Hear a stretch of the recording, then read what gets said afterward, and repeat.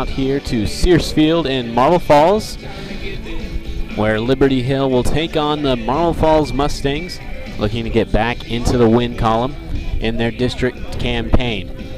I am Jason Hebner on the call tonight. Once again here in Sears Field in Marble Falls. We're about 10 minutes to first pitch. Jason Hebner on the call tonight. I was on the call last Tuesday night where Liberty Hill fell 13-0 against the Cedar Park Timberwolves at home. A tough game for Liberty Hill fans and a tough game to lose at home, all the matter. Liberty Hill will look to get back in the win column tonight against the Mustangs. Mustangs come into this game 4-7 on the season, 0-3 in district play. So if there's a team you want to play in this district, Marble Falls is one of them for Liberty Hill. Liberty Hill looking to get to 2-2 in district play before having 2 home games next week, one against Leander on Tuesday and Georgetown on Friday night.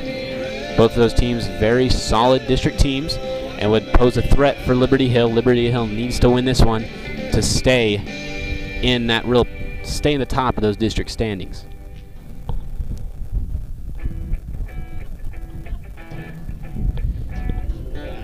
Once again, we're about 10 minutes from first pitch here in Marble Falls, just awaiting the umpires and everyone to get ready. You probably are able to hear some music in the background. The press box here in Marble Falls is doing a great job of keeping us pumped up, waiting for the game. Some notes here on Marble Falls while we have some free time.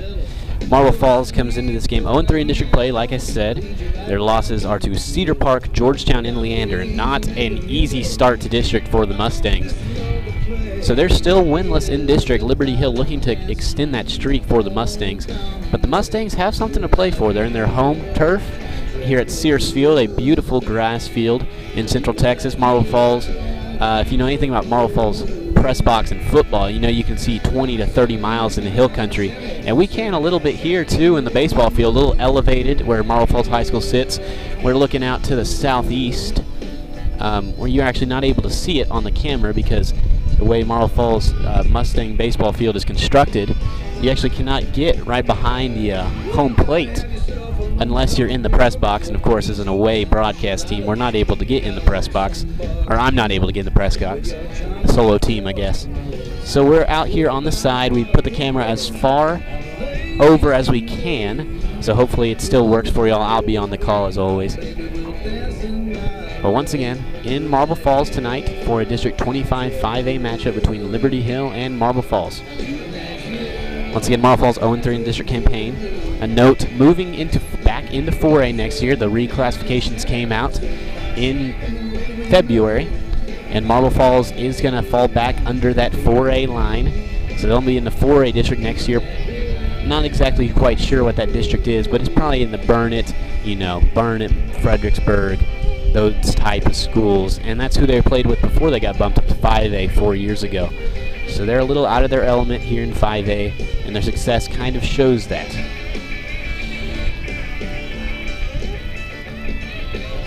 We got about, according to the clock, about 5 or 6 minutes before we get going underway. So we're going to take a short break, and we'll be back after the break.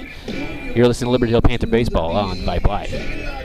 Vype Live, formerly KMAX Sports, one of the largest broadcast networks in Texas and the nation. Check us out at Vype, VYPE.com. Vype is the leader in high school sports broadcasts. We've been doing it for 15 years. 3rd and 13, again, another reverse. Breaking tackles, dives to the end zone. Touchdown, Rangers. 16 seconds, really close up the corner. Rotates to Wilson, she fires the 3. Oh my God, it went in! Cavaliers pull ahead by 1. Log on to Vype, VYPE.com. For the end zone, touchdown, Ryder Hernandez on 4th and 2 from the 17. Sure, Vype Sports brings you the best in area high school football, but Vype brings you exciting high school volleyball action. Dive in the middle for the back row. Here comes James and gets the kill. Vype brings you walk-off home runs on the diamond. Line drive, deep to left. It is going, and it is gone! From lacrosse to the pitch to the court and more, the leader in high school sports coverage is Vype Sports. VYP. And welcome back here to Marble Falls after the quick spot commercial break. If you listened last week, I'm sorry. We have the same 5 to choose from currently. If you're a Booster Club member or someone of influence and you want to have your message read, reach out to me. I'd be happy to read it. We got plenty of dead space here in between innings. You can reach out on the Twitter handle in the bottom left-hand corner, Huebner Jason. I post all the game links there. And able to communicate with anyone. So if you want to have your message read, just reach out to me on Twitter. I'd be more than happy to have it read here in the following district games. We got, you know, this is game 4. We got 10 more of them after this. So having the coaches meeting, you can see on your screen on the left-hand side, Coach Stephen Hutcherson and Coach Tyler Porter for the Mustangs. Coach Porter, since he's the home coach, is describing some ground rules to the umpire crew and both head coach Stephen Hutcherson for the Panthers. Hutcherson recently got his 250th win as a head coach. What an accomplishment for such a distinguished head coach.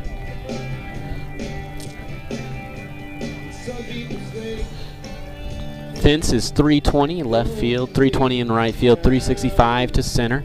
Wind blowing kind of in. It was a hot day coming over here, 85, 86. But in the last couple of hours, it's kind of, or in the last hour or so that I've been here, it's kind of cooled off a little bit. You know, maybe 70, low 70s. I'm in the shade, so that makes it a little cooler as well. But a lot of natural tree cover here in Marble Falls. High school and their facilities are real spaced out. So it makes it real nice to come over here. It's just kind of a drive for Liberty Hill. Farthest drive they have in their district schedule, about 45 minutes. If you take the 1431 to 1174 to 1869 route. And we're going to go to the PA announcer for your starting lineups and national anthem. As soon as they start, I'll switch over to that.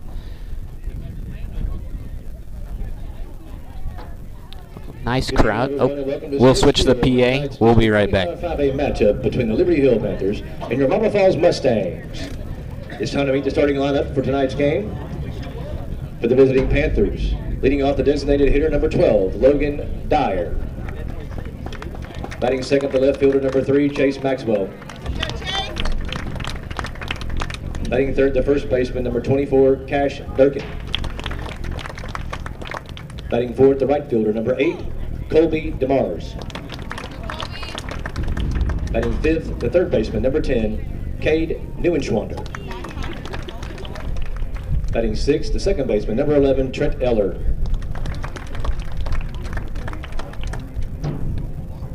Batting seventh, the center fielder number 7, Jack Stavinda. Batting eighth, the catcher number 28, Carson Riley. Batting ninth, the shortstop, number 2, Garrett Neely. And the rest of the Panthers. The head coach is Steve Hutcherson.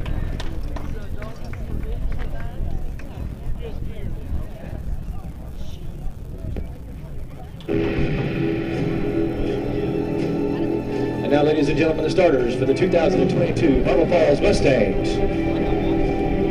Playing right field, number 3, Jet Sarita. Center field, number 13, Cale Cochran. Playing left field, number 14, John Samaripa. Playing second base, number 5, Bryce Atkinson. Playing shortstop, number 11, Jake Carter. Our shortstop. Playing third base, number 22, Hudson McBride. First base, number 8, Brady Hilbertowski. Behind the plate, number 4, Isaiah Roma. And on the mound, number 12, Evan Nikowski. The Mustangs are led by head coach Tyler Porter.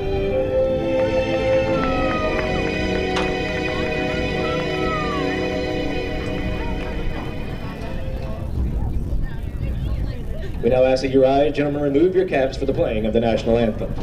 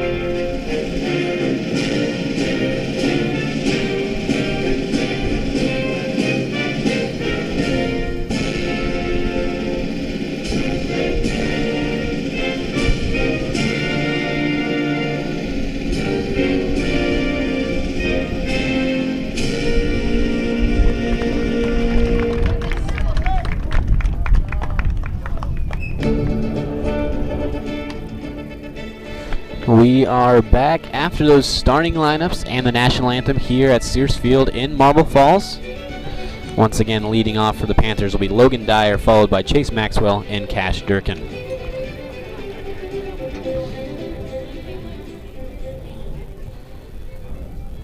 We'll go through the defense for the Mustangs. Shortstop Jake Carter, catcher Isaiah Schroman, center fielder Cale Cochran, left fielder Jan Zamaripa, pitcher Evan Nikowski, second baseman Bryce Atkinson, third baseman Hudson McBride, first baseman Brady Ilwarkowski, DH is Kyle Curtis, and in right field Jet Zarita. Nikowski, if I'm not mistaken, started for the Mustangs last year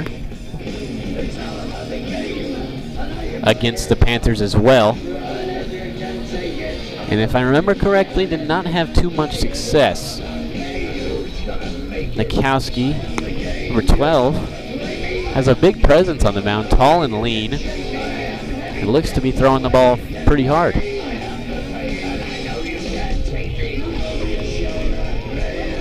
Something the Panthers are going to have to do this game that they did not do on Tuesday, if you were listening.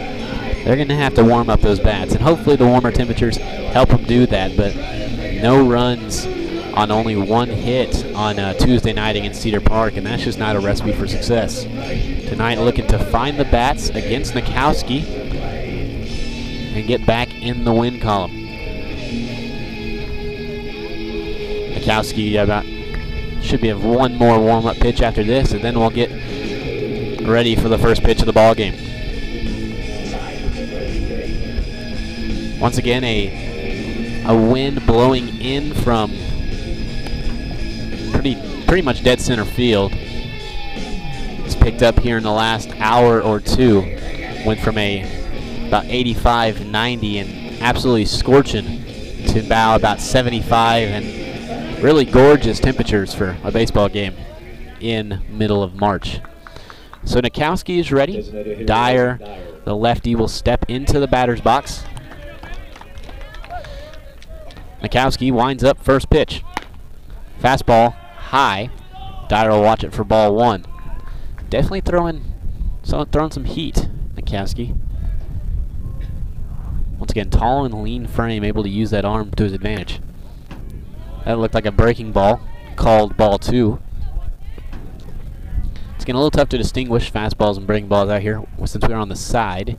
If you missed that, Marble Falls field does not allow us to sit behind the plate as Dyer hits that softly into center field, and the center fielder, Cale Cochran, will come in and make the catch for out number one.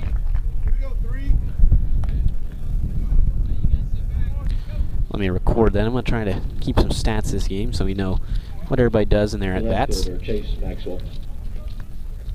So fly out to center field. Okay, now in the box, Chase Maxwell facing Nikowski for the first time tonight. First pitch curveball in there for strike number one on Maxwell.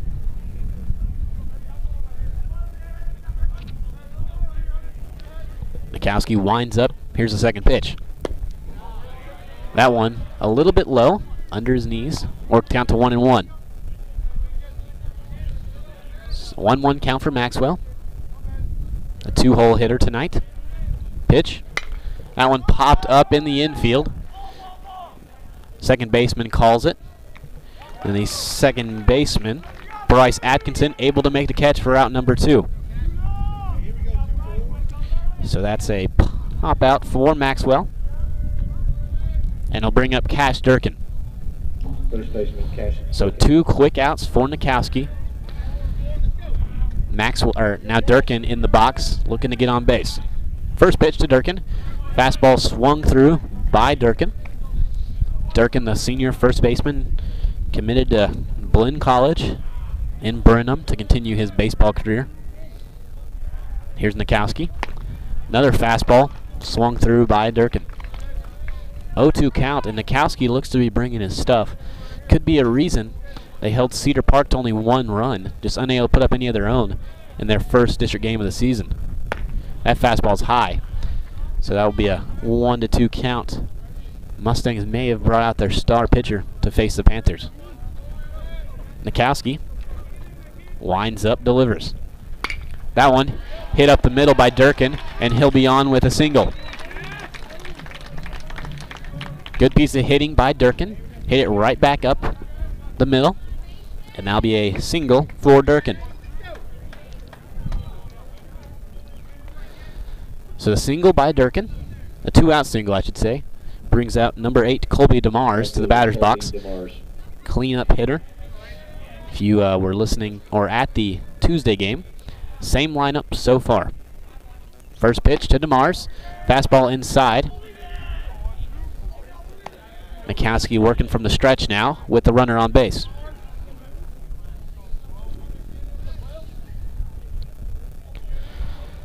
Durkin taking his lead on first. They'll check him.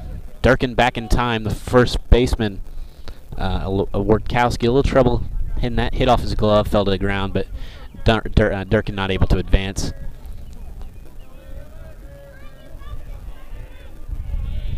So 1-0 count for DeMar's pitch. That pitch is inside, works count to 2-0.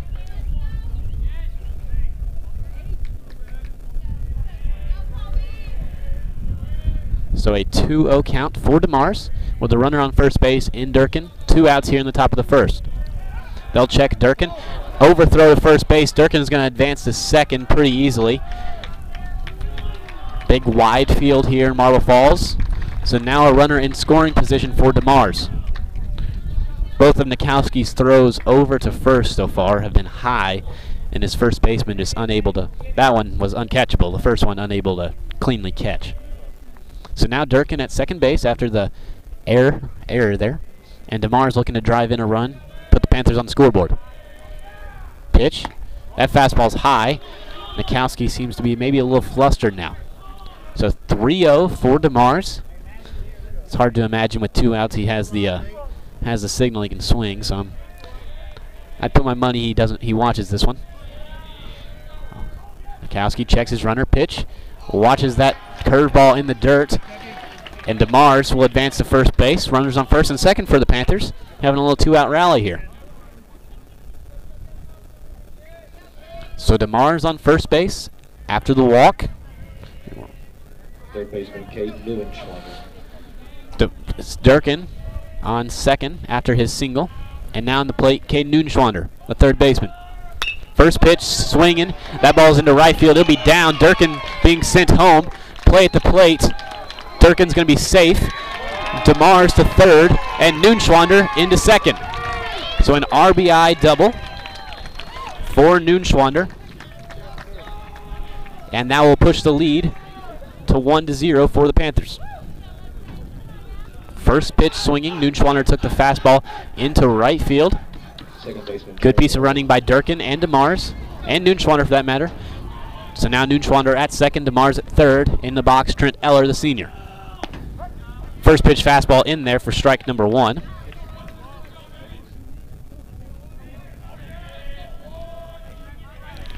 So 0-1 to Eller. Pitch. Curveball, he held it back. A little check swing from Eller there. So 1-1 now. So 1-1 for Eller, looking with 2 runners in scoring position, looking to drive him in. Mikowski set. Pitch to the plate.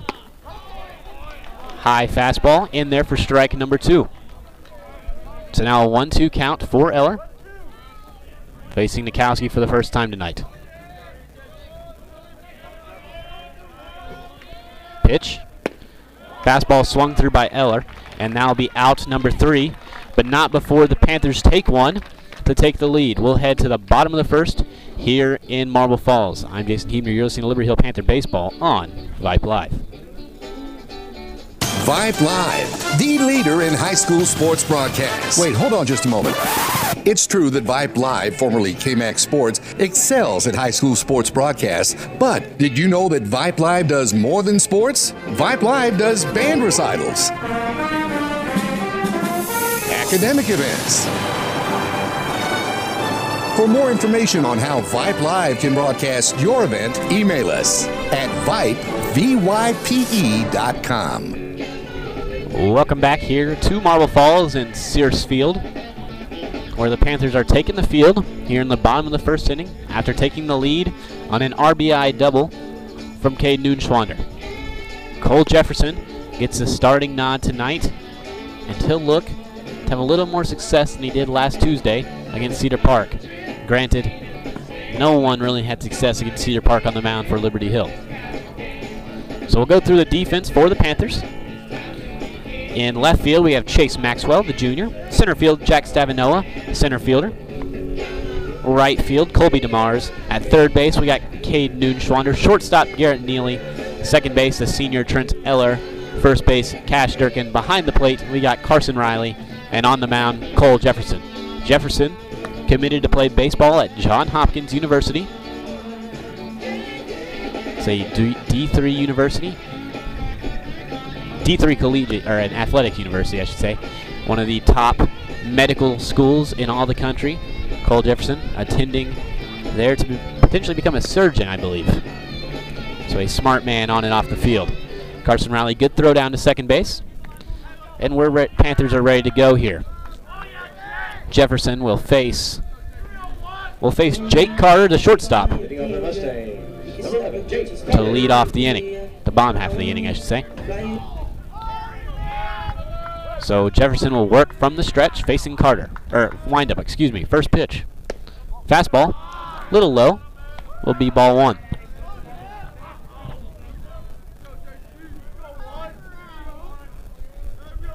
So 1-0 for Carter in there facing Jefferson.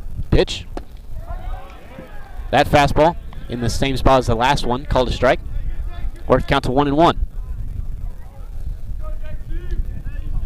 Jefferson winds up, delivers. Curveball, fooled Carter.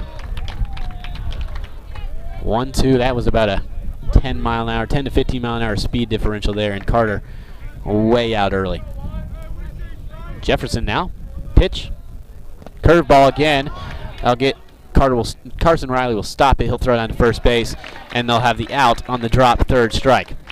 So strikeout for Carter. And the first strikeout of the game for Cole Jefferson.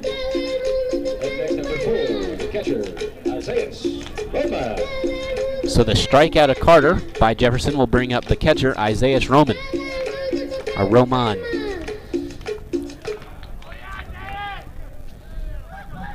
Jefferson taking his sign from Carson Riley, the junior catcher. Pitch. Fastball. Bounces on the plate for ball number one.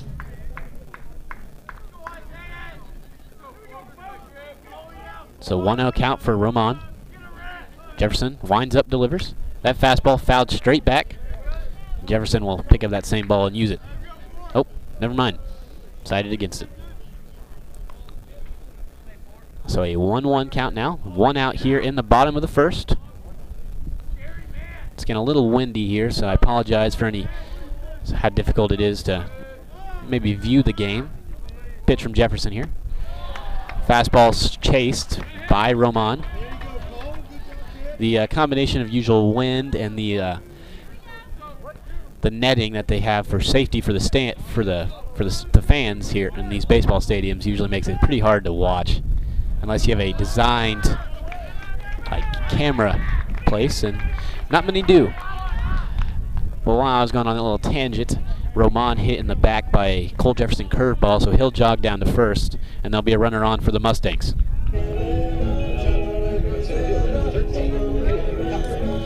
So now Jefferson working from the stretch with Roman on first base. First pitch to now Cale Cochran.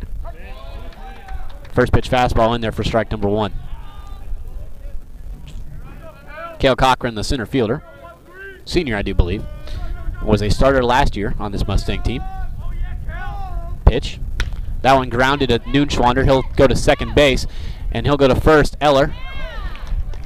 At first, Cochran will be safe. But a good play from Noonschwander to go to second to Eller. So we'll have a 6-4 ground out. Or a 5-4 ground out, excuse me. Or a fielder's choice, technically, because Cochran did reach base. So a 5-4 fielder's choice for Cochran. So that'll be 2 outs now. And at the plate will be the left fielder, Jan Zamaripa. Could be John. I can't read my own handwriting. Runner's going. Cochran's going. Throw from Riley way high into center field. Stavinoa there to back it up to limit any errors there. But that one just way high from Riley there.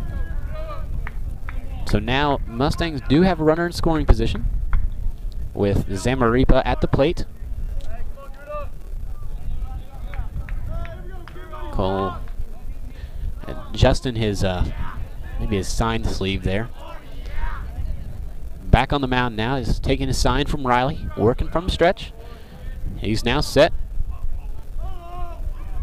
His pitch. Fastball. Little low. We'll work to count to 2-0 now for Zamaripa.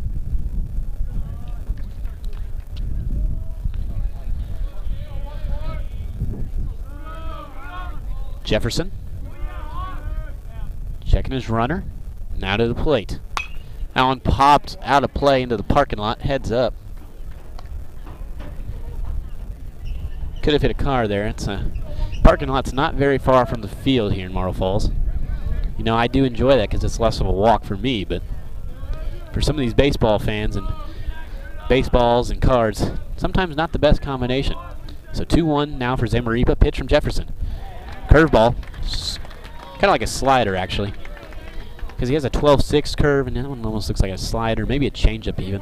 So 2-2 pitch, definitely off speed. So now it's 2-2 for Zamaripa. Jefferson looking to get out of this inning. Jefferson set the pitch. That's the big curveball. That one is watched by Zamaripa, so now a full count. Jefferson takes his sign from the dugout.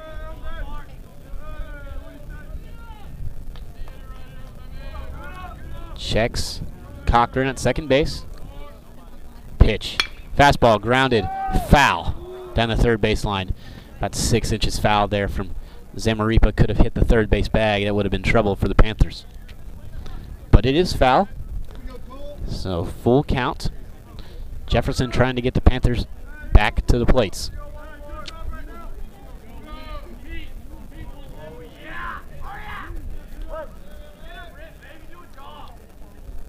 So now Jefferson's set.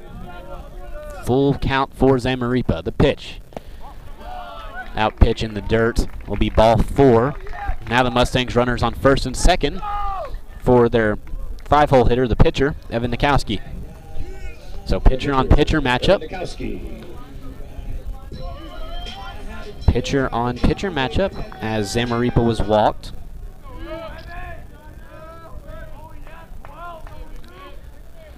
So Jefferson here. Pitch, first pitch to Nikowski. Nikowski late on that one, strike at number 1. 0-1 count for Nikowski. Jefferson set. Pitch. Another fastball. Swung through by Nikowski. I'd like to see another fastball here, personally. As a pitcher, I think you'd be expecting something breaking ball. I don't know, just some thoughts. 0-2 count for Nikowski. Jefferson here. Fastball. Pops back into the parking lot. Heads up. It's heading right at a car. Oh, hit the tree. The tree saved that one. That's about 3 cars to the left of mine, so, you know, I gotta watch those sometimes. Would like to drive home with a windshield. Now Jefferson, 0-2 count for Nikowski. Here's the pitch. Curveball. Fouled weakly by Nikowski at the plate. About an inch from striking him out there. Nikowski just got the end of his barrel on that one. So once again for the Mustangs, runners on first and second. Cochran on second. Zamaripa on first. Nikowski at the plate. Jefferson on the mound for the Panthers, looking to get out number 3 here. Jefferson the pitch. Fastball swung on by Nikowski for out number 3. 2 strikeouts in the first inning for Jefferson. Keeps the Mustangs scoreless, and we'll head to the top half of the second inning. You're listening to Liberty Hill Panther Baseball. I'm Jason Hebner. Hey, buddy, you say you wish someone was covering your favorite high school sports teams? You just couldn't make it to the game and you need to find out now what's going on? Well, my friend, your prayers are answered. Go to Vype, VYPE.com and hit Find Your School to see what Vype is saying about your great community. See for yourself why Vype is the leader in high school sports coverage in Texas. Check us out at Vype, VYPE.com. Welcome back here to Sears Field in Marble Falls, where the Panthers are leading 1-0 on the Marble Falls Mustangs. A 1 run scored on by an RBI double from Cade Noonschwander. In the top half of the inning, Liberty Hill will look to extend their lead here in the top half of the second. Sorry, someone they're playing volleyball out here. It's kind of confusing me, throwing me off. Leading off the inning for the Panthers here will be Jack Stavanoa, then Carson Riley, then Garrett Neely, and then we'll get to the top of the order. Mikowski back on the mound for the Mustangs. Here are the Mustangs. You'd like to see him go as far as he can in this one. Maybe calm down a little bit, find his groove here. Here Liberty Hill keeps in on that fastball, keep driving it. Hard hit balls from Durkin and Noonschwander on that fastball. Leads to success. What we liked in that bottom half of the inning with Jefferson, we need Liberty Hill. One of my keys I wrote down to this game was for Liberty Hill to establish a mound presence, because against Cedar Park on Tuesday, they used about 5 or 6 different pitchers that never really just established themselves. They do look. Jefferson looked good in the first, and we'll hope he can continue that as the game goes on. Looks like we're about to ready to lead off the second inning here, and Jack Stavanoa will step into the plate. First pitch from Nikowski. Shows a bunt. He'll be foul. Stavanoa looking to catch the third baseman McBride sleeping maybe, but just didn't get it down correctly. So we'll have an 0-1 count now.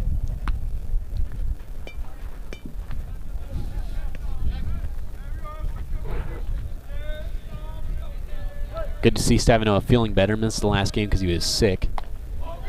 So good to see him back in the lineup as that one is high. Fourth count to 1-1.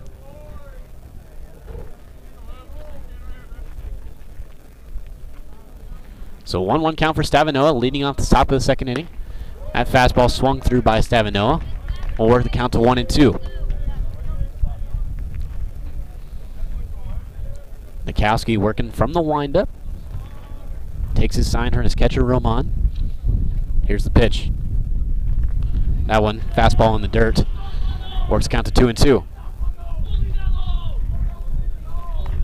Getting a good view of Carson Riley right now in the on-deck circle on your screens. Everyone chooses a different spot for it, unfortunately. His is a little further than everybody else's, right? Here's a pitch from Nikowski. That's a fastball, and they'll strike him out on that one. Umpire a little not very visual at home plate, so that'll be the second strikeout for Nikowski.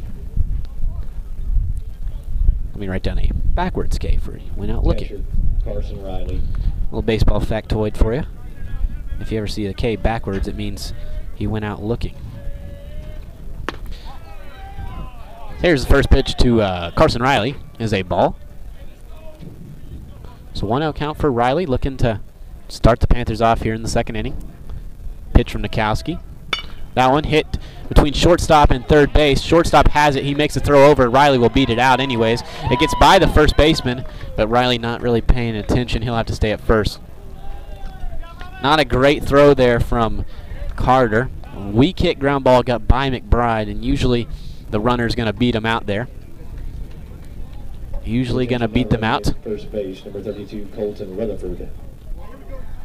So we'll have a courtesy runner for Riley, and it's Colton Rutherford.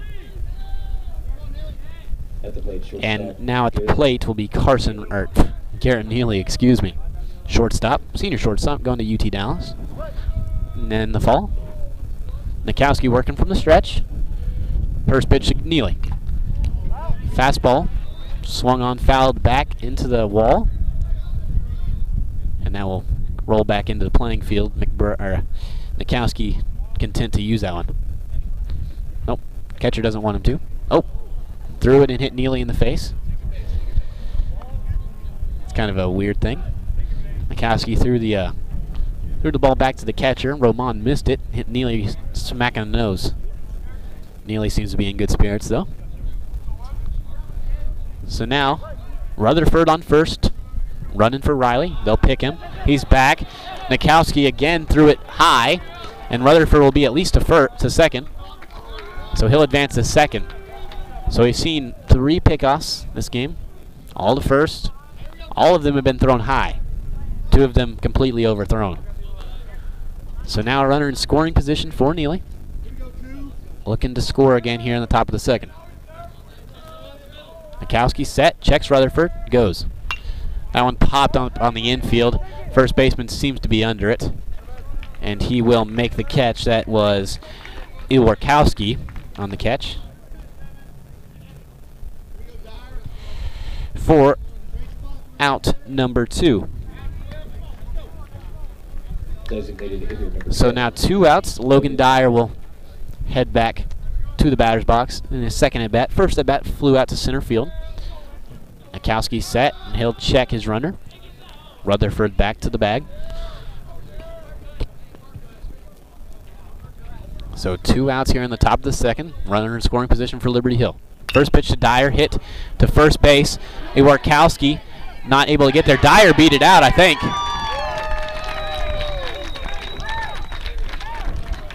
Dyer did indeed beat it out. Sorry, the field umpire is a little far away over there. Couldn't really see him all in the same frame. But Iwarkowski bobbled that ball a little bit. Dyer running hard, runs fast. I mean, running back in football. Able to get to first base pretty easily there. Beat him by a step. So now runners on the corners for the Panthers. And now in the batter's box, Chase Maxwell. First pitch to Maxwell. Hit weakly into shallow left field. The shortstop Carter under it. Able to make the catch for out number 3. So I'll record these stats, and we'll be right back. You're listening to Liberty Hill Panther Baseball on Vype Live. For high school sports coverage second to none, discriminating sports fans, booster clubs, and student bodies will tell you Vype stands above the rest. Vype can provide your school and your entire school district with complete digital video streaming and live broadcast coverage at prices that fit your budget. Find out more information at Vype, VYPE.com. VYPE.com. Welcome back here to Sears Field in Marble Falls, where your Panthers are leading 1-0, entering the bottom of the second inning against the Marble Falls Mustangs. While we have a minute, we'd like to show our support for the women's girls soccer team of Liberty Hill, playing in the first round of the bi-district playoffs. They're playing tonight, 7:30 p.m. versus Alamo Heights at Hayes High School. Good luck, ladies. So now in the bottom of the second, Jefferson back on the mound for the Panthers, looking to have the same success he had in the first inning.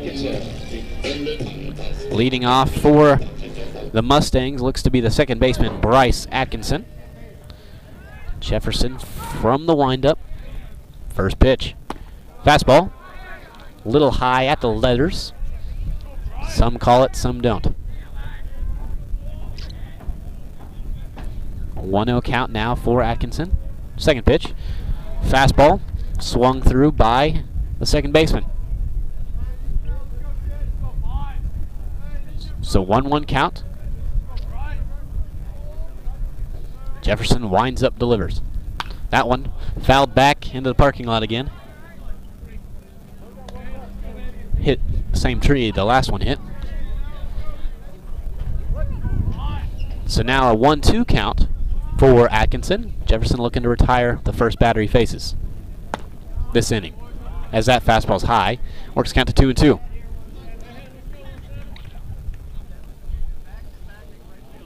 So 2-2 count for Atkinson.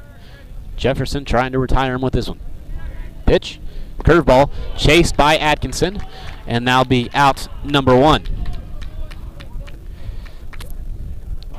The third strikeout for Jefferson comes on a nice curveball, perfectly placed in the dirt where Atkinson chased it.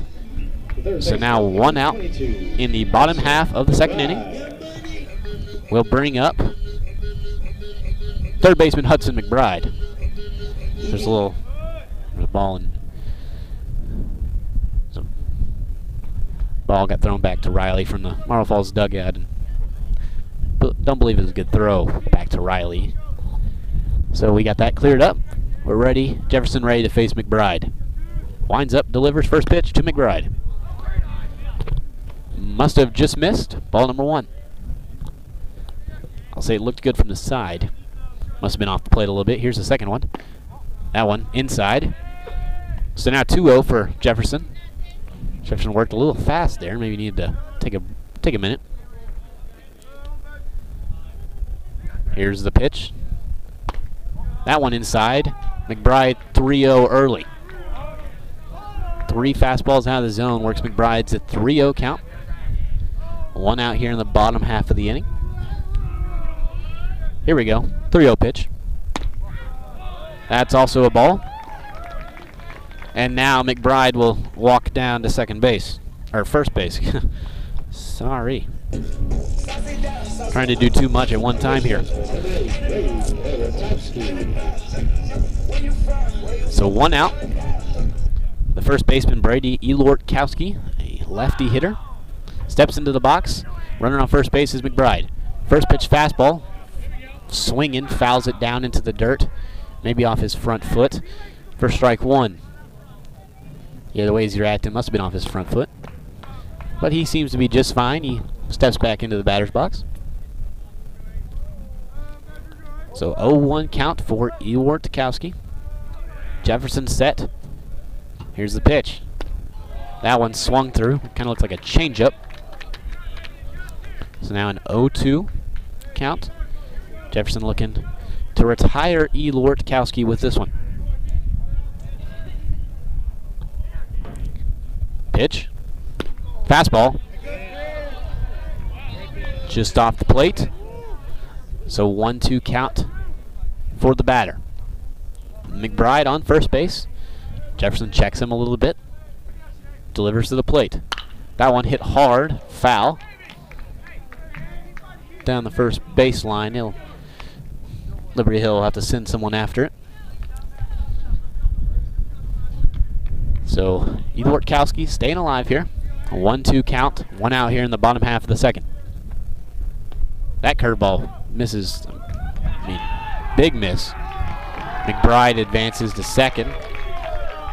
Marble Falls student section that's slowly forming has appreciated McBride's effort there. So 2-2 count for Elortkowski, the batter.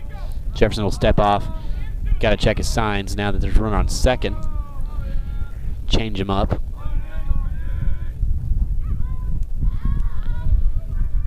So he's taking a sign from Riley now, Jefferson is. Steps off.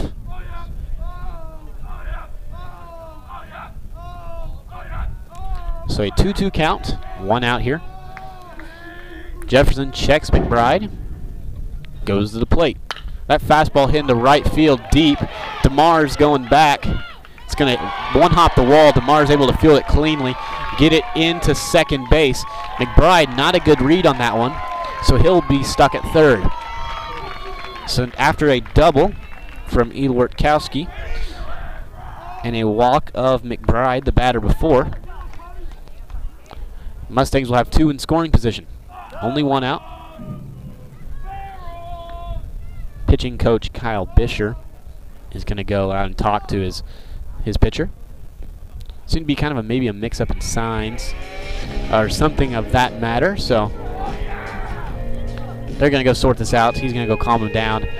Jefferson is able to get out of this if he can just calm down and find the strike zone. It's me again, just hollering back. Didn't want you to Home plate umpire said let's get the road on. So Coach Fisher will head back to the dugout. Once again, Elort Tkowski on second base. McBride on third. Now at the plate will be the designated hitter, Kyle Curtis, with 2 runners in scoring position. Jefferson, first pitch to Curtis. Fastball in there for strike number 1. That's what you love to see. If you're a coach, you go out and talk to your pitcher, you want to respond with the first pitch fastball. Jefferson set, 0-1 count for Curtis. Second pitch. Good stop there by Riley, and a fastball in the dirt. Works count to 1-1.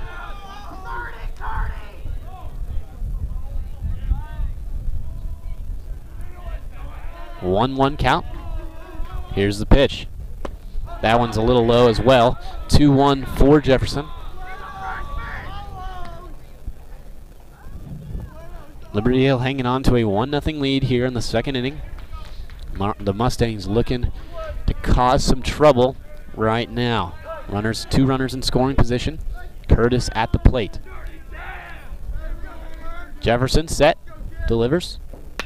That one hit hard up the middle. 1 run will score. Dworkowski being waved around. Never mind, he's held up. So 1 run will score on the RBI single from Curtis. And I'll tie this ball game at 1. Good piece of hitting by Curtis. Just took that fastball straight up the middle. Now, runners on the corners for the leadoff hitter, Jake Carter. Carter in his last at bat struck out. Jefferson could use another one of those right here. First pitch to Carter. In there for strike 1. So now we have Curtis on first base, Elort Tkowski on third, Carter at the plate. Jefferson on the mound for Liberty Hill. That pitch, a little off the plate, works count to 1-1.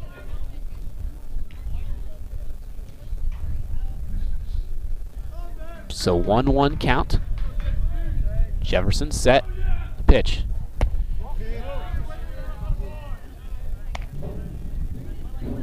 Ball 2. On that changeup, it appeared. Wind's starting to blow a little bit more. Blowing in. As that fastball's in there for strike number 2. It's a 2-2 count. Wind blowing in from center field. So any fly balls should stay in the I don't even know what I was trying to say. Here's a pitch from Jefferson. 2-2 count. Curveball. A little bit off the plate. Work the count to full.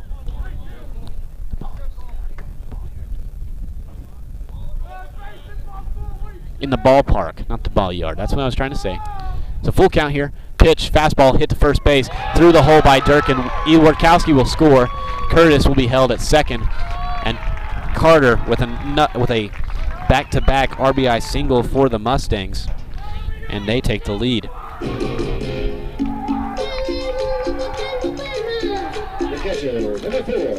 So now the Mustangs lead this ball game 2-1. Runners on first and second with Isaiah Roman heading to the plate. A 2-hole hitter and the catcher, senior. Roman looking to continue this little rally here. Hit by pitch in his last at bat. They'll check the runner at second base. They're going to get him. Oh. It was close. Jefferson threw that ball a little bit behind the runner, not straight to the bag. If it would have been to the bag, I think Curtis would have been out pretty easily. Pitch here. First pitch fastball in there for strike 1. Once again, Liberty Hill gonna have to establish a mound presence if they're gonna win district ball games. Failed to do so on Tuesday night, and we saw what that caused. Runners on first and second for the Mustangs. Here's the pitch from Jefferson. Curveball, strike 2. Good sequence there from Jefferson. First pitch fastball and a curveball. Early 0-2 count be interesting to see what he does here. Does he keep the breaking ball, or does he try to throw the high heat, make Roman chase?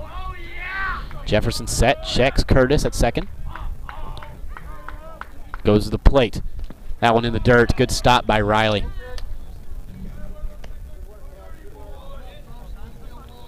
Okay.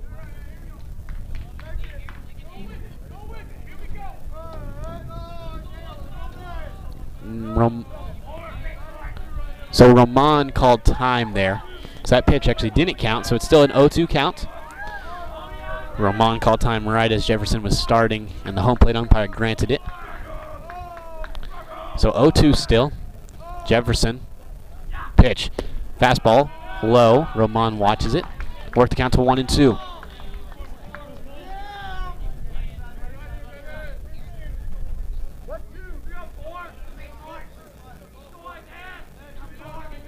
So 1 out. Here's the pitch. That one hit deep into left field. Left fielder Maxwell going back. That ball's going to one-hop the wall. 1 run will score. 1 run will score as Roman hit that ball almost over the wall. So that will push the lead to 3-0.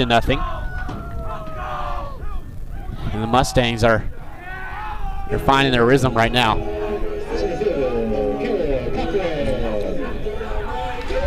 So Roman, the 3rd consecutive RBI single for the Mustangs, and they've taken the lead here in the bottom of the 2nd.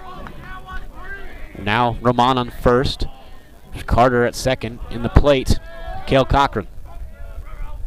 First pitch fastball to Cochran, inside for ball 1.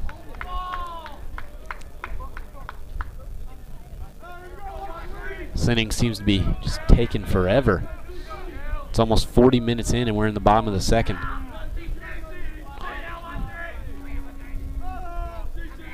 Jefferson checking his runner. They're going to go. They're going to be close.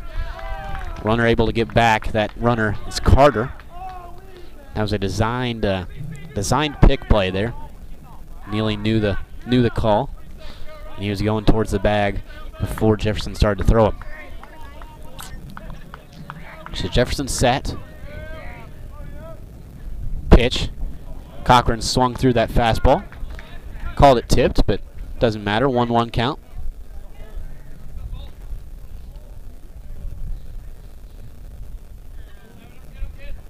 So 1-1 for Cochran in the batter's box. Jefferson trying to get Liberty Hill out of this inning. Pitch. Fastball. In there. Strike number 2. So 1-2 count. Cochran. Cochran will runner on first and second, looking to extend the lead for the Mustangs. Jefferson and the Panthers trying to limit the damage. They're going to call a pick play there. That time Eller took the throw. Some good designs here for Liberty Hill, but Carter staying alert out there, able to get back both times. Should be able to just see that on your screen, actually. So here's the pitch from Jefferson. Curveball. Ball 2. Could have gone either way, it seems. So now a 2-2 count for Cochran. Jefferson trying to get the second out of this inning.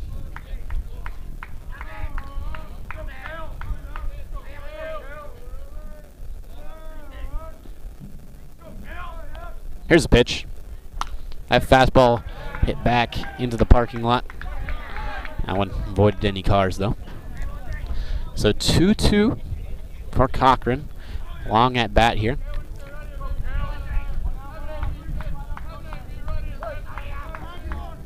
Jefferson takes his sign from Riley. Now set. Now checks Carter. Now back to the plate. Here's the pitch. Fastball. Swung through by Cochran, for out number 2. 4th strikeout of the night for Jefferson. And now there's 2 outs here in the bottom of the 2nd. Liberty Hill looking for 1 more to escape some serious damage.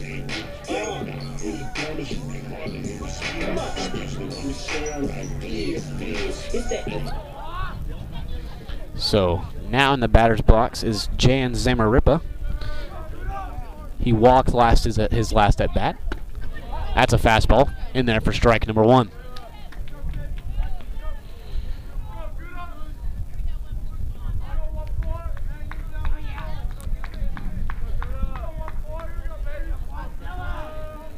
So we got 0-1 for Zamaripa.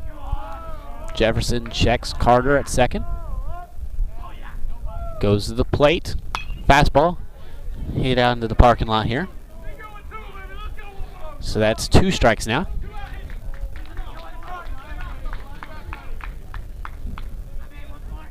So 0-2 count to Zamaripa.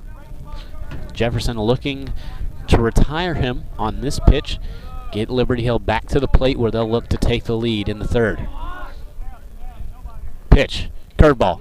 In there for strike number 3. Good last 2 batters for Jefferson to get out of the inning.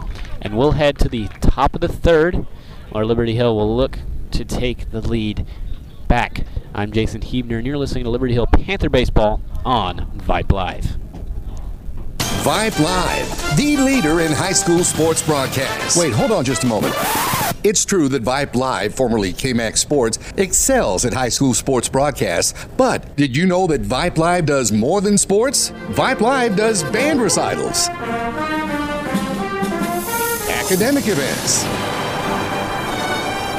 For more information on how Vype Live can broadcast your event, email us at Vype, VYPE.com.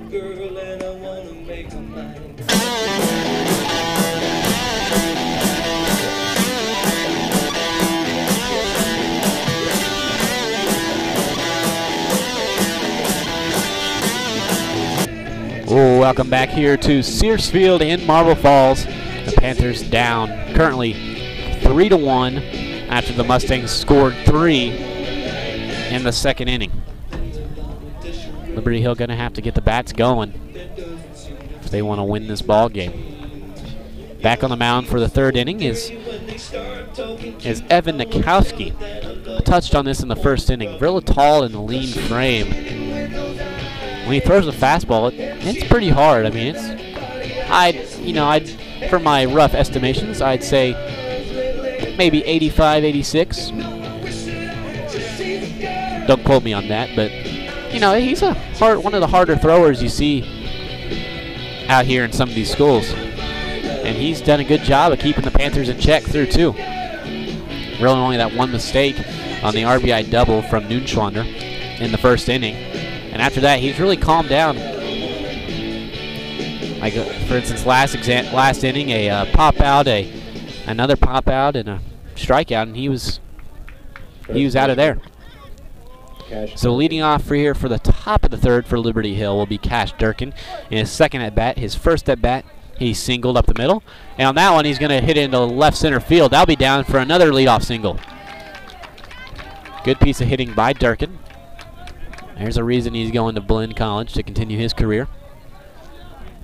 So 2 singles in the game for Durkin.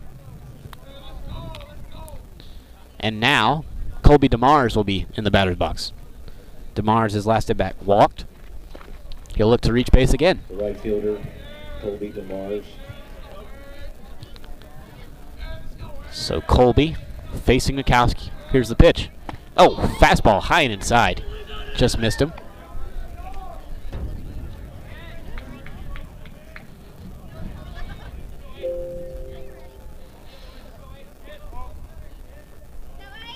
So 1-0 count for DeMars. Nikowski set, working from the stretch with Durkin on first. That fastball's high, so that'll be 2-0. Nikowski has been a little flustered with runners on base through these first 2, so it's good for Liberty Hill to get Durkin on there on the leadoff batter. Nikowski checks Durkin. Now he's set. He'll go to the plate. DeMars' fastball swung through. Works the count to 2-1.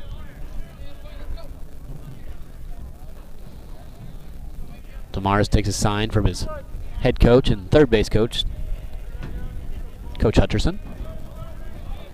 Nikowski set. Here's the pitch. That one in the dirt. Good job by Roman behind the plate to keep it in front of him. Works the count to 3-1. So 3-1 count for DeMars, the cleanup hitter for the Panthers. Nikowski set. He now delivers. That fastball, they'll find the zone, work it to full. So full count for DeMars, looking to reach base for the second consecutive at bat. Then be the second consecutive batter to do so as well. So full count for DeMars, Nikowski on the mound. Here in the top of the third. Pitch. That one hit hard down the left field line. It'll be just foul. A little hooking shot down the left field line. Would have been trouble. Durkin had a great jump on it. Would have likely scored, but about 8 feet, 6 or 8 feet to the left of that foul line out there in deep left field. Good piece of contact. DeMars looking to do it again here. Just put it in play. So Durkin on first base for the Panthers after a leadoff single. DeMars at the plate now, facing Nikowski. Full count, pitch, Durkin goes. Hit weakly to third base, McBride. McBride bobbles it, and DeMars will reach on an error. Durkin at second, DeMars reached first on the error.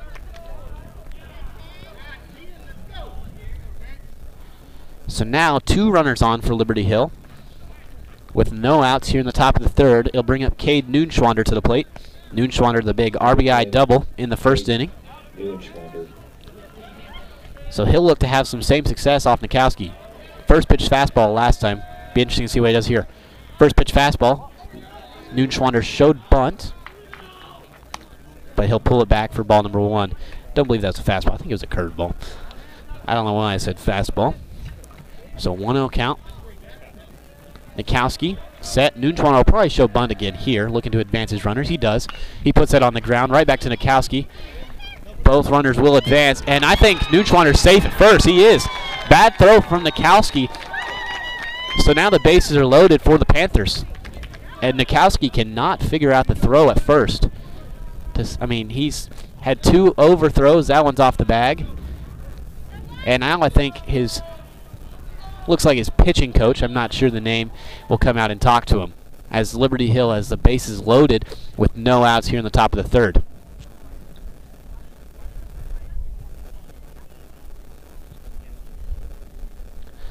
So the bases loaded for Liberty Hill after they lead off single by Durkin and 2 consecutive reached on an error for DeMars and Noonschwander. Good job by Noonschwander there to still run it out, even though it's just a bunt back to the pitcher. Got to commend the effort, and that's the reason he's at first now. So the bases loaded now. The bases are loaded now, for Trent Eller, the senior second baseman. Eller looking to drive in some runs, put the Panthers back on the scoreboard, potentially take the lead here. If I'm not mistaken, Eller has a grand slam on the season in one of the tournament games. Not quite sure which one or when, but here we go. First pitch to Eller. Fastball, strike 1. I think I saw it on his Twitter highlights. And speaking about Twitter, bottom left-hand corner, Huebner Jason on Twitter. Follow me there for all your game links and updates if you need them. Second pitch from Nikowski. Grounded up the middle. Nikowski bobbles it. 1 run will score. Eller's going to reach first. And on an RBI single from Eller, the Panthers have scored. So now, 3-2 ball game. So all you have to do is put it in play and you have a chance. And Eller hit that ball right back at Nikowski, hit out of his glove. Able to score is Durkin. And now Eller on first, Noonschwander on second, DeMars on third for the senior Jack Stavinoa. Stavinoa going to Texas A&M Texarkana in the fall to continue his baseball career, as his first pitch was a curveball, curveball in there for strike 1. It's 0-1 count for Stavinoa. Nikowski going a little faster than I can talk. That fastball's low for ball number 1. So 1-1 count. Carson Riley again right in front of your camera there. Apologize about that if anything happens here. So bases loaded. Here's the pitch from Nikowski. That one's in the dirt. Good stop by Roman to keep it in front of him. And now work the count to 2-1. Nikowski visibly flustered here, but already had his mound visit. The Mustangs have already had 1 mound visit. If they go another, they'll have to replace him. Nikowski set. Here's a 2-1 pitch. That is a ball inside. Works the count to 3-1. And Nikowski's here at risk of walking a run in. As a pitcher, that's the worst thing you can do, is have bases loaded and walk a run in. Just like giving out free cookies. Here's the pitch. That one's in the... And Nikowski, to continue my analogy, just gave up a free cookie. That's a 3-3 count. Or a 3-3 ball game, excuse me, after Stavinoa's, RBI walked. One of the rarer stats in baseball. Not the rarest, but one of the rare.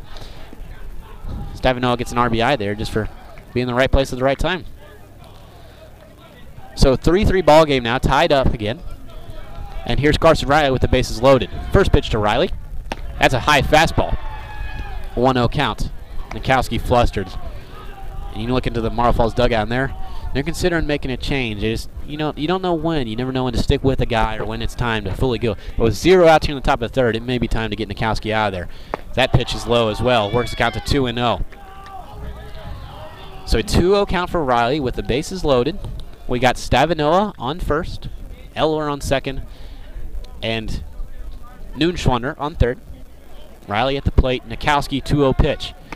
Fastball swung through by Riley. Works it to 2-1. Probably could have watched that one. Probably would have been ball 3. But decided to swing. Works the count to 2-1. Nikowski set. 2-1 pitch. That's curveball in the dirt. And now he's in the hole of, has a possibility of giving away another free cookie. So 3-1 count to Riley. Here's the pitch from Nikowski. Fastball right down the middle for strike number 2. Nikowski rearing back a little bit now. Some of these fastballs could be his top of the game if we had a radar on it. Riley will ask for time here. So full count, bases loaded. Carson Riley at the plate for Liberty Hill. Liberty Hill no out here in the top of the third, looking to take the lead here against the Mustangs. Nikowski, full count. Pitch hit into right field. That's going to drop. That's going to be 1 run will score. Noonschwander's across the plate easily. Eller being held at third base. So Liberty Hill will take the lead on an RBI single from Carson Riley. Good piece of hitting, taking that fastball. Taking that fastball into right field. And Liberty Hill now leads 4-3. Still, the bases loaded. Bases are still loaded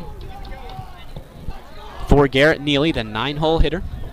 In the ball, popped out his first at bat. Bases loaded here for him. Nikowski first pitch to Neely. Fastball inside for ball number 1. Neely will join Eller at UT Dallas in the fall. Both continuing their playing careers at the D3 school. Here's a pitch from Nikowski. That one popped up in the infield just about the same as his first time. First baseman Ewart Kowski able to make the catch for out number 1. Just about the same spot as his first at bat, but now we'll have Logan Dyer, the leadoff hitter, back in the box for the 3rd time. First at bat flew out to center field. The last one he reached on an error. He's got 3 runners on right now. Would be nice to extend the lead here for the Panthers. First pitch swinging into left field. That ball's going to get down. 1 run will score easy. They're going to send Stavinoa. In the plate. That'll be 2 runs for Liberty Hill on the 2 RBI single by Logan Dyer. Stavinoa, one of the fastest kids out there. He was sent immediately by Coach Hutcherson as the left fielder kind of bobbled the ball. That would have been Zamaripa. And now the Panthers are up 6-3 after putting a 5-piece now in the top of the 3rd inning. You're enjoying this performance right now after you were at the Tuesday night game or you were watching when they just failed to put the ball in play, and they're doing a great job right now. Runners on first and second now for Maxwell as he tried to bunt that one. Unable to for strike 1.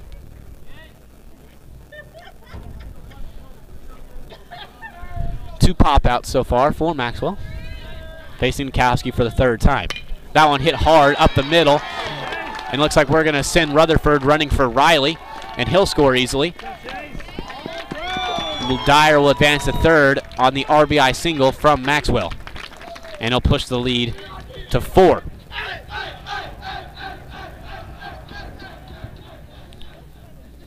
RBI single there for Maxwell. That gets three RBI singles in the inning for the Panthers. First baseman Cash Durkin. And they're rolling right now. Only one out here in the top of the third, still facing Nikowski, and Durkin will be at plate with runners on the corners. First pitch, fastball, popped up, out of play. Yeah, out of play. Down the left field line near the light pole. I got to mention this, the last time I saw Durkin play out here in Marble Falls, he did hit a home run right over the scoreboard. Yeah, we'd love to see that right here as well. Probably won't happen now because I said that, but I apologize. Runners on the corners for Durkin. One out here facing Nikowski. That one's low in the dirt. Roman stops it, keeps it in front of him. Works the count to 1-1. Panthers now up 4, 7-3. They don't have the runs like lit up on the scoreboard. It's kind of strange. That curveball's away for ball 2. Like they have the inning by inning runs lit up, but they don't have the total runs lit up. Sort of confusing. But still, Panthers up 7-3 in this one. Luckily, you have a much easier to read scoreboard in your bottom left-hand corner of your screen.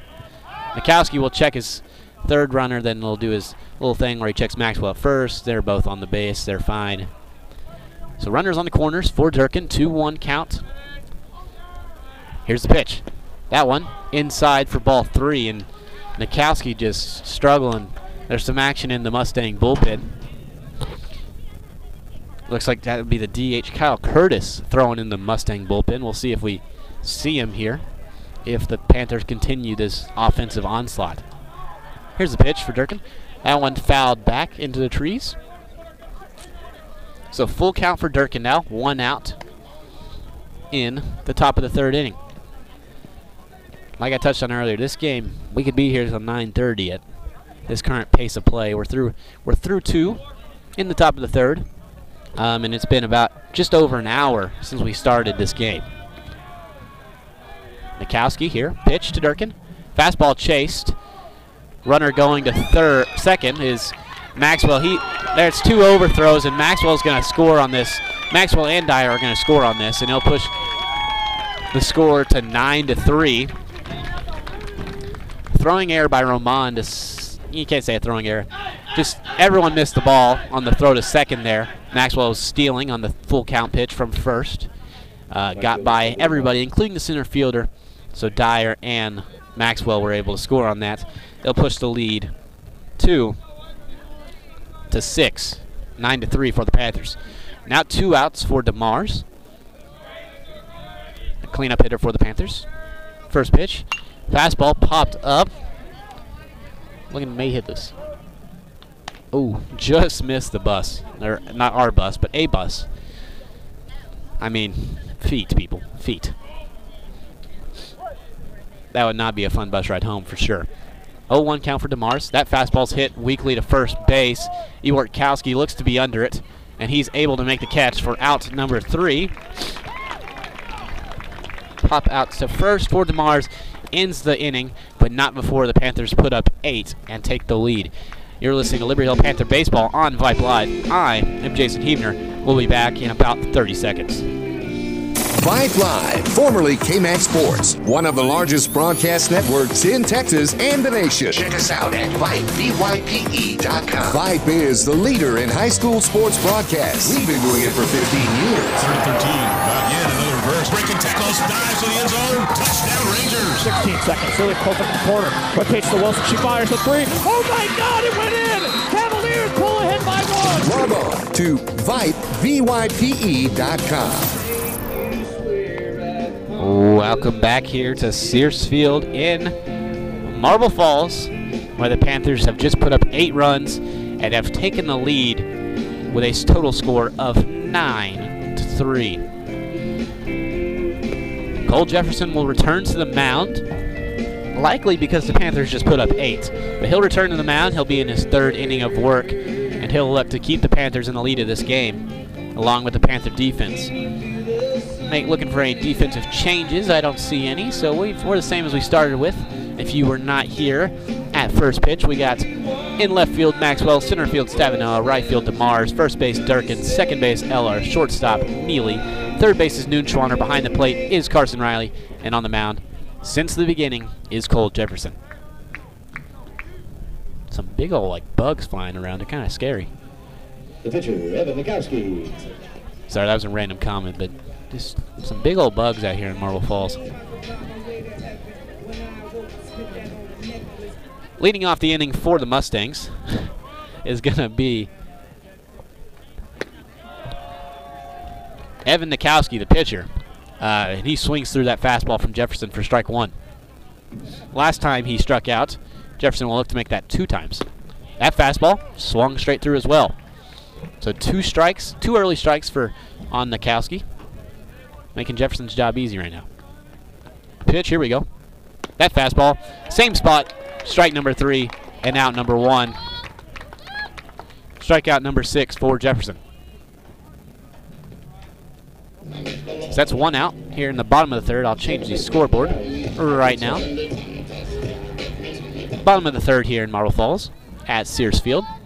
6 strikeouts for Jefferson, who's working on the mound now. That's a first pitch bunt. It's going to be foul. Good idea by Atkinson. Looking at Marble Falls Mustangs, looking to really get anything they can go right now. So Atkinson in his second at bat, like Nikowski, struck out in his first. Jefferson will look to add another strikeout to his list. 0-1 count. Pitch here. Fastball swung through by Atkinson. Early 0-2 count here, again for Jefferson.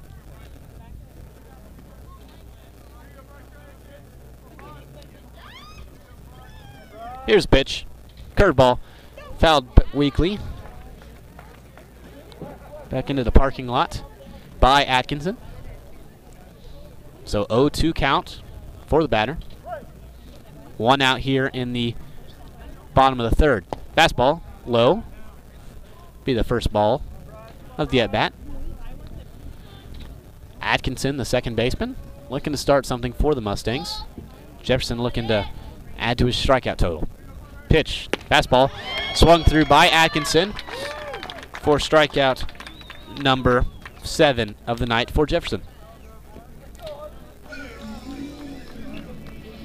Third baseman, number 22. So that is 2 outs in the inning. 2 outs now as Hudson McBride comes to the plate. In his first at bat, he walked. That one hit deep into right field. DeMars looks to be under it and able to make the catch for out number 3. So now we'll head to the top of the 4th, where Liberty Hill will look to extend their lead here in Marble Falls. You're listening to Liberty Hill Panther Baseball on Vype Live. For the end zone, touchdown, Ryder Hernandez on 4th and 2 from the 17. Sure, Vype Sports brings you the best in area high school football, but Vype brings you exciting high school volleyball action. Dive in the middle for the back row. Here comes James and gets the kill. Vype brings you walk-off home runs on the diamond. Line drive, deep to left. It is going, and it is gone! From lacrosse to the pitch to the court and more, the leader in high school sports coverage is Vype Sports. VYP.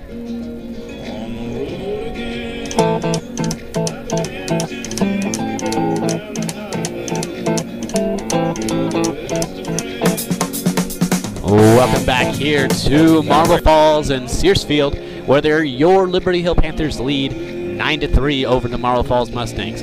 Liberty Hill, if they can win this game, will get back to 500 in district play, as they'll take on Leander and Georgetown at home next Tuesday and Friday night. Be there or listen live here on Vype. We're live at 7 o'clock, actually at 6:50, 6:45 every game day.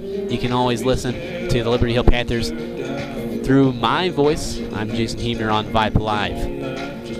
Nikowski back on the mound for the Mustangs. And I'm sure that has something to do with the fact that they just got shut down in about 3 minutes by Cole Jefferson and the Panthers. So I'm sure they're just trying to save arms at this point. If Nikowski struggles anymore, they'll have to replace him. But they're just trying to get out of this one now. Once again, Panthers up 9-3 here as we enter the top of the fourth. Let me make sure I've updated the scoreboard here. I have.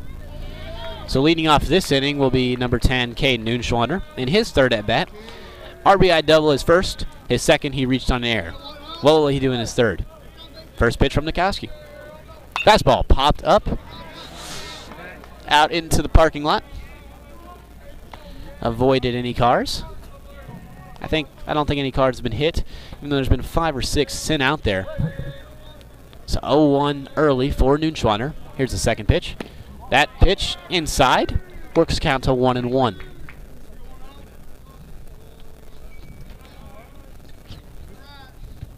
One count. Nikowski winds up, delivers. That fastball bounces in the dirt for ball number 2.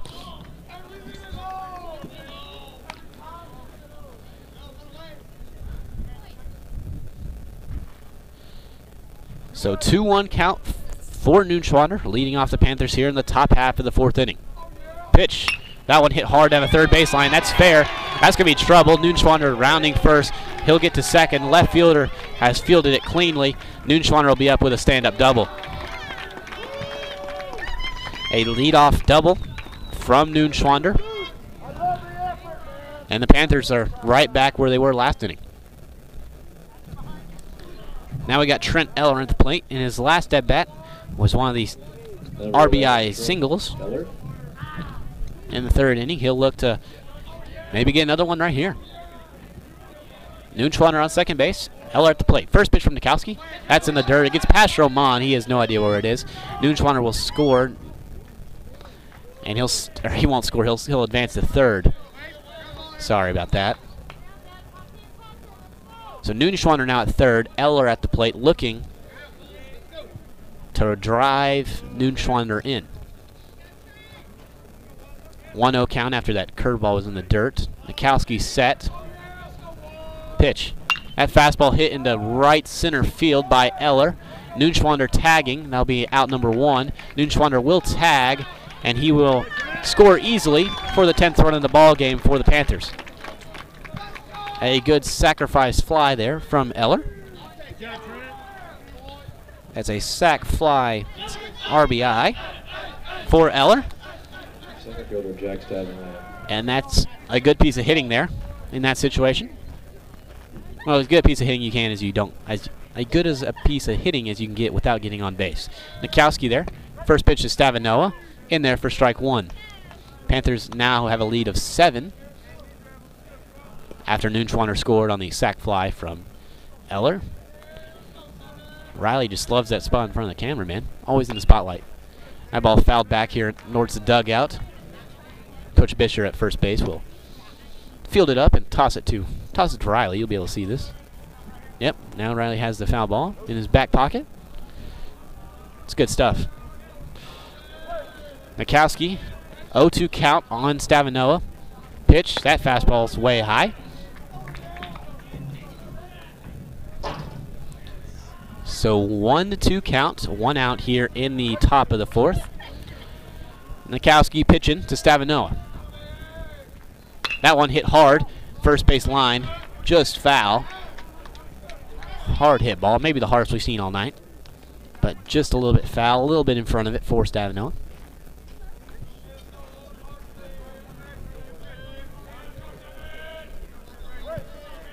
Nikowski winds up, delivers. That one called strike 3. Stavanoa will go down looking for out number 2. Number 28, Carson Riley. So now Carson Riley, the catcher, in the batter's box. Previous at bats, a single and an RBI single, so 2 for 2 on the night. That fastball is way high, bounces on the backstop here. So 1-0 to Riley. 2 outs here in the top half of the fourth. Panthers leading by 7 in this district matchup. That pitch, that one's high again. Not sure what's going on with Nikowski here. Maybe trying to overthrow his fastball a little bit, or maybe just tired. You know, he has pitched through We calculate this real quick. 9, 18, 27, 26 at bats. That fastball does find the zone. Works count to 2-1.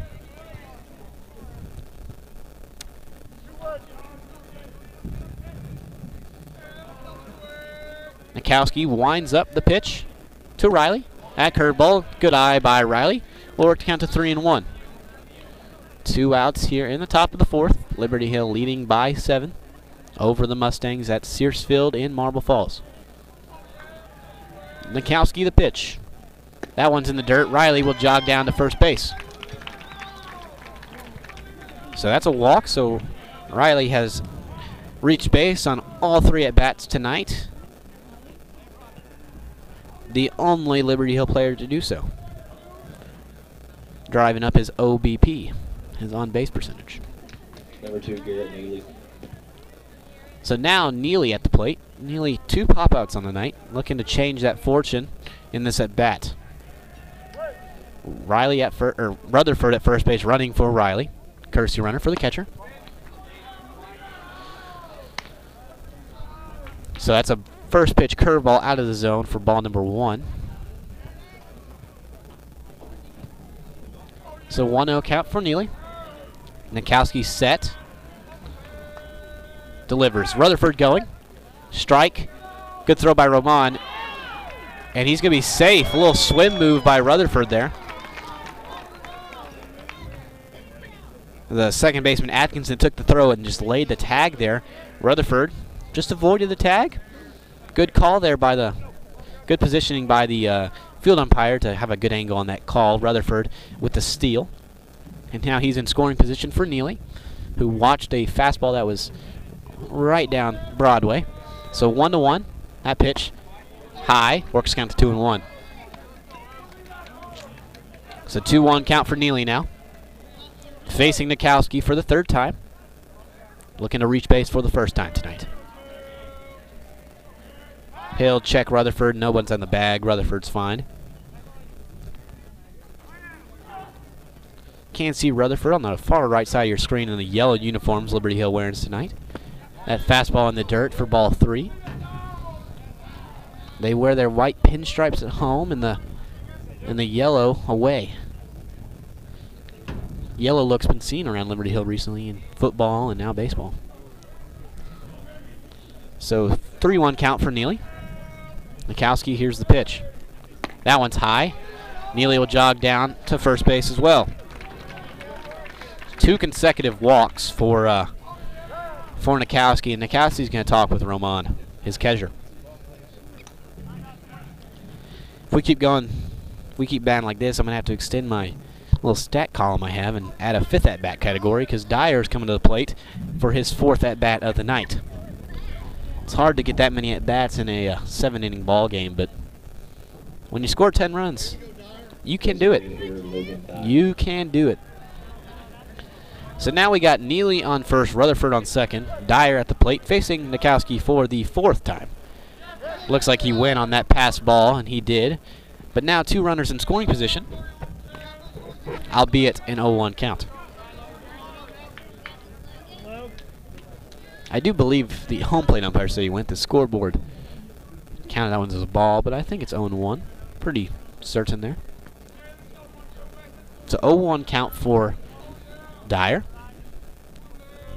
Nikowski the pitch. That one's high. That's 1-1.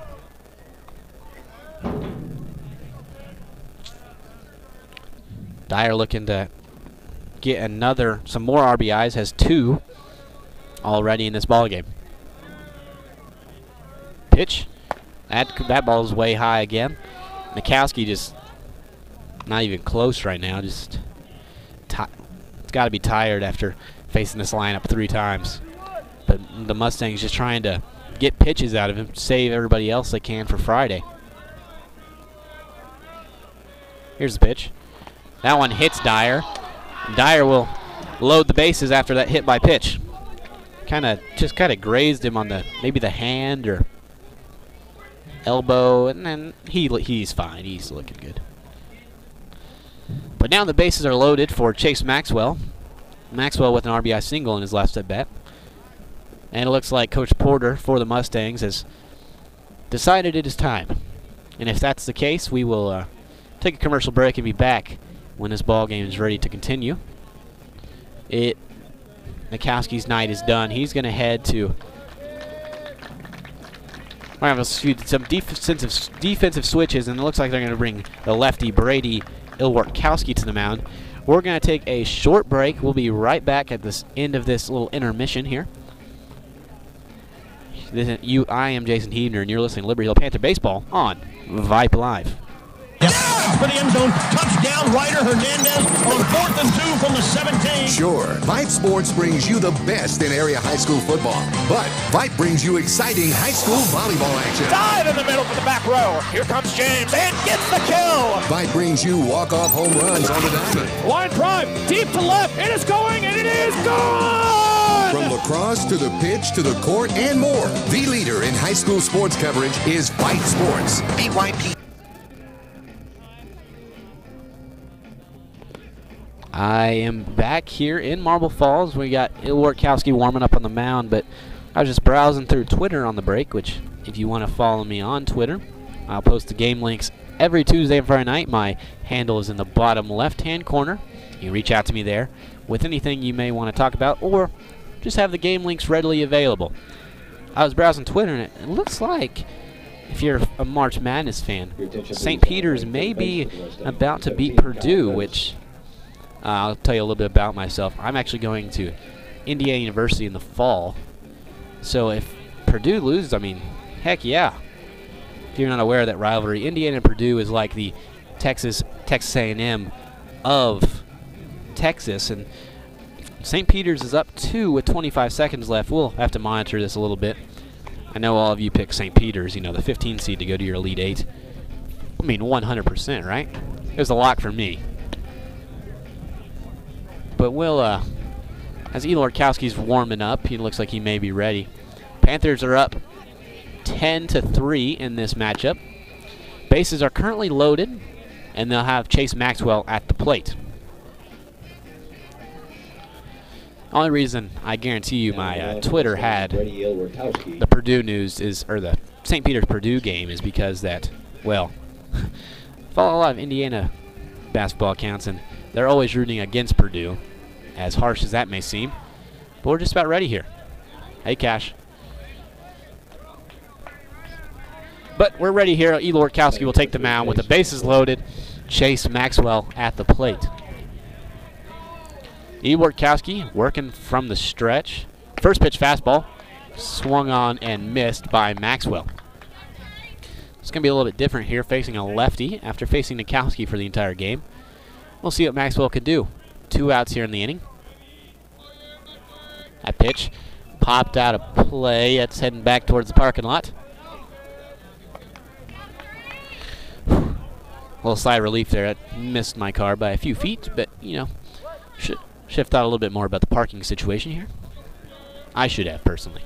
Parked a little bit further away, maybe. That pitch, fastball, chased by Maxwell. That'll be out number 3.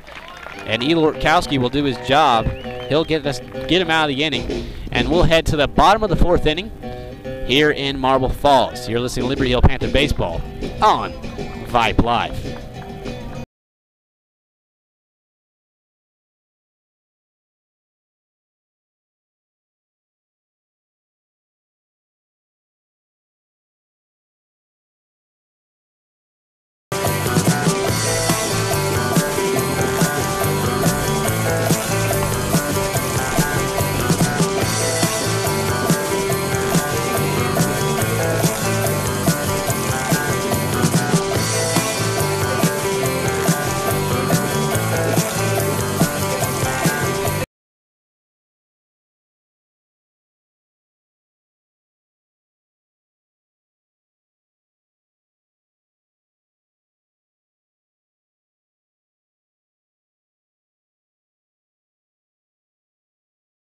Welcome back. Welcome back here to Marble Falls, where,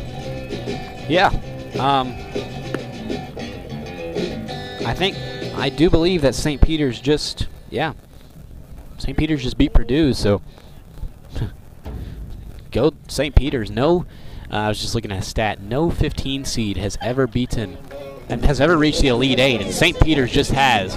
And if you haven't heard the story of the St. Peter's, I think they're the Peacocks. If you haven't heard that story, it's really interesting to see how they've had so much success with what little they have. It's a commuter school in New Jersey that has just now exploded. Now they're in the Elite Eight. Jefferson back on the mound for the Panthers here in the bottom half of the fourth. Had a strike one to Edel Orkowski. That one popped up into shallow left field. Neely's under it. He'll make the catch for out number one. I'll change the scoreboard. We're in the bottom of the four now. You know, I was just too energetic whenever I saw Purdue lost to St. Peter's. As a future Hoosier, that really inspires me. So now we have one out here in the bottom of the fourth, and it looks like Kyle Curtis in the batter's box. First pitch, high fastball. After Edel Orkowski popped out to shortstop. Here's the pitch from Jefferson. That one grounded through the hole, or not through the hole, and nearly able to get his glove on it and stop it a little bit, but not able to make the play cleanly. That would have 99% chance that Curtis would have beat out the throw from the deep hole there in shortstop. Only a few players in my time that I think have made that throw, and that's Ryan Leary maybe had a chance at that. You know, the Texas State baseball player now who played here last year. One of the big losses for this Panther team from last year. So now Curtis on first base. Carter back in the batter's box for the third time. Singled in his last at bat. He'll look to mimic that success here. Jefferson, the pitch. That fastball a little low.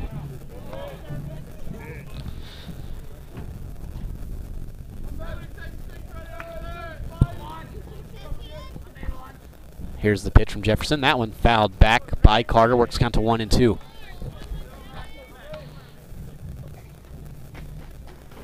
So 1-2 now for Carter in the batter's box for the third time, facing Jefferson. Jefferson in his fourth inning of work. 7 strikeouts so far. 3 earned runs. Pitch. That one hit hard right past the diving Neely. And that'll be another single for Carter to add to his stat collection. After that, it looks like Liberty Hills are going to resort to another arm to finish out this ball game. Good outing by Jefferson if this is his final. Looks like it will be. Good outing by Jefferson. 7 strikeouts on his night, and is in a position to get the win for this game. You can hear the crowd give some applause to Jefferson. Rightfully so.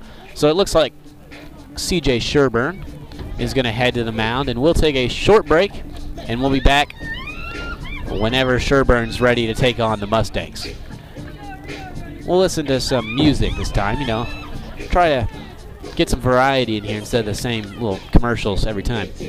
So we're just going to choose one. This one's called Good Morning.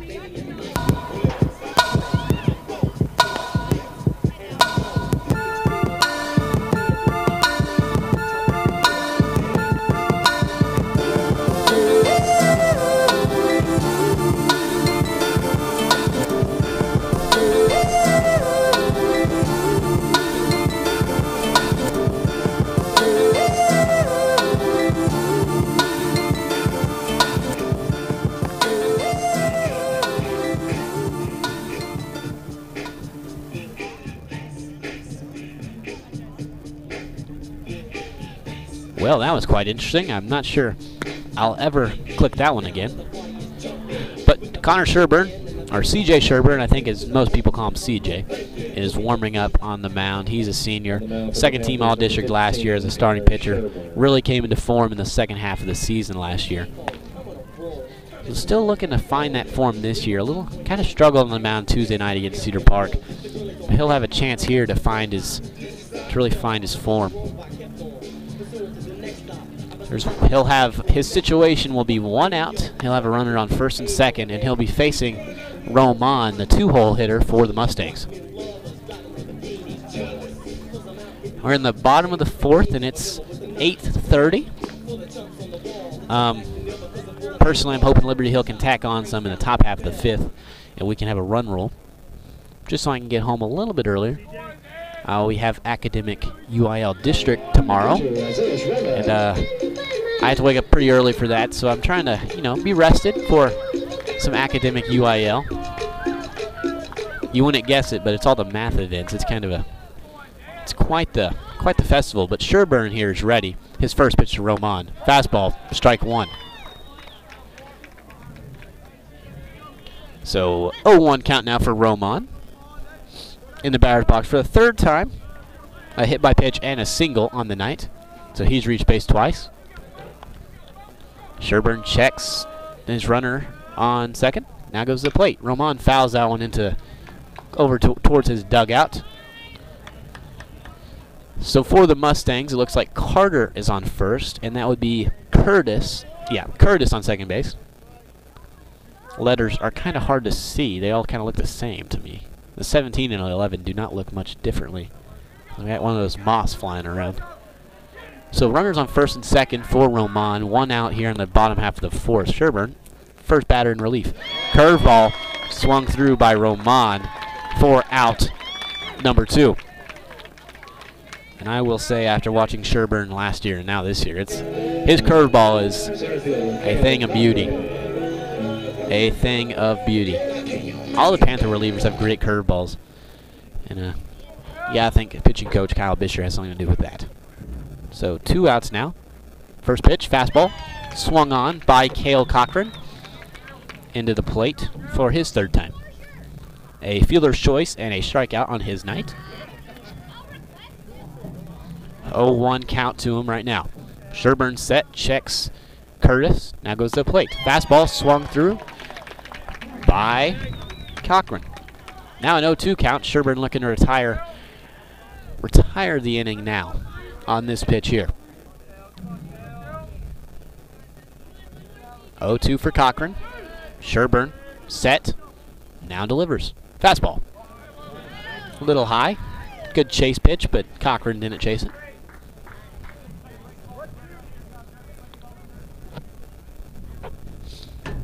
So now a 1-2 count for Cochran. Facing Sherburne. Sherburne in on relief for Cole Jefferson. That one, curveball, just barely hit by Cochran over towards the marble dugout.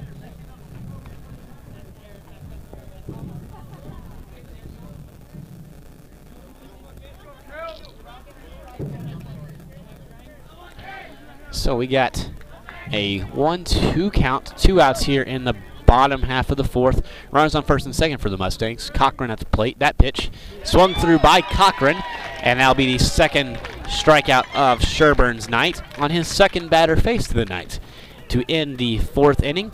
And we'll head to the top of the 5 where Liberty Hill will look to extend their lead here at Sears Field in Marble Falls. I'm Jason Heemer. You're listening to Liberty Hill Panther Baseball on Vype Live.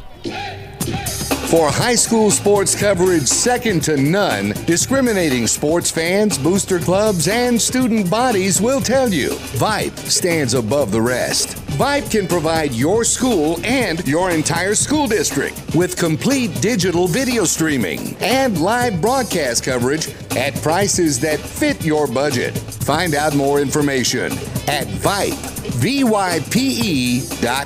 VYPE.com. Welcome back here to Marble Falls and Sears Field, where the Mustangs are back on the field. Panthers gonna be back at the plate. They'll be hitting for their 5th time. Leading off this inning will be Durkin, and then DeMars, then Noonschwander, the 3-4-5 hitters for the Panthers. And if you're Brady Elortkowski, not really the stretch you want to be facing right now.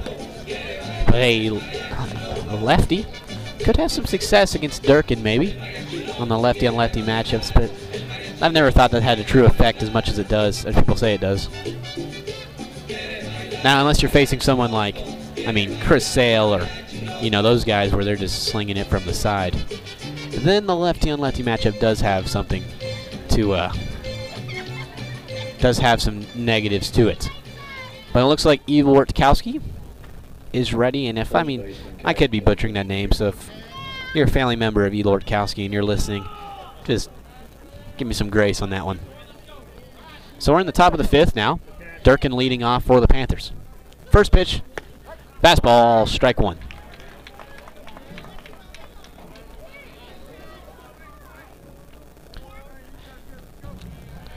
Durkin, 0-1 count. Here's the second pitch, curveball, and it hit him. A little curveball slipped away from Evil Ortkowski, and Durkin just let it kind of nick his hand, and he'll jog down to first base. So Durkin hit by that pitch, and he reaches base for the 3rd time. 2 singles on the night and that hit by pitch for Durkin, and along with a strikeout. So now we have the 4-hole hitter Colby DeMars. Evil Ortkowski working from the stretch. First pitch fastball on to DeMars, in there for strike 1. 0-1 count to DeMars after the first pitch fastball. Durkin on first base for Liberty Hill. Pitch. That one popped up high. It's looking like it's going to be foul. Yeah, it's going to be foul. Just outside the dugout. Looks like Tyler Williams, who was stretching a little bit out there, will just throw that ball back in. Noonschwander has it, and he'll hand it to the umpire right in front of your screen. Amazing. So, now an 0-2 count for DeMars. DeMars looking to get something going. Only a walk in the first inning is the only time he's reached base. Here's the pitch. That curved ball fouled straight back for DeMars. A little in front of it. Like to see him a little more patient there. Maybe sit back a little bit more and drive it. Big hole down the left field line. Big hole in right center field. Ortkowski the pitch. That fastball's low in the dirt. Roman stops it. It was right under him. He took him a minute to find it, but Durkin's still at first base. So a 1-2 count now for DeMars facing Evil Ortkowski. Evil Ortkowski in his 2nd inning of work came on in relief for their starting pitcher, Nikowski. That ball hit hard straight to the shortstop, and they're going to double up here. Hard hit ball from DeMars straight at Carter, the shortstop. Durkin, trying to advance, on that hard hit ball, just instincts, and just unable to get back in time. So that's going to be 2 outs here. Now in the top of the 5th. So a line out to shortstop for DeMars. Nothing you can really, you can do a little bit there for Durkin, but you can't fault him on that one. Here's Evil Ortkowski now facing Noonschwander. First pitch fastball is low for ball 1.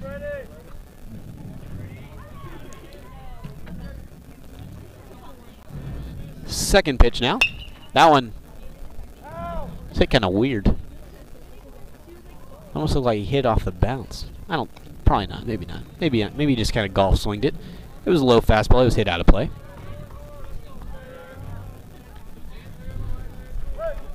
So we have a 1-1 count now. Here's a pitch from Evil Ortkowski. That one hit to second baseman by Eller. Second baseman will throw it to McBride at first now. And that'll be out number 3. A 1-2-3 inning for the Mustangs. And we'll head to the bottom half of the 5th inning right now. We will stay right here because we're going to recognize a few Liberty Hill members.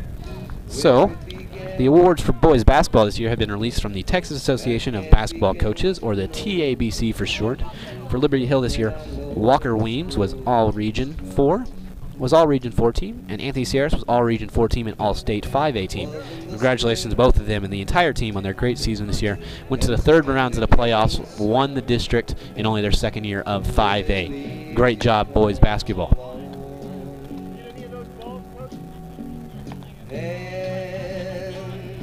Turn up the crowd mic. We got a little Sweet Caroline going. Reaching out. Should be able to hear it now. As Sherburne warms up, we'll let you listen to the music.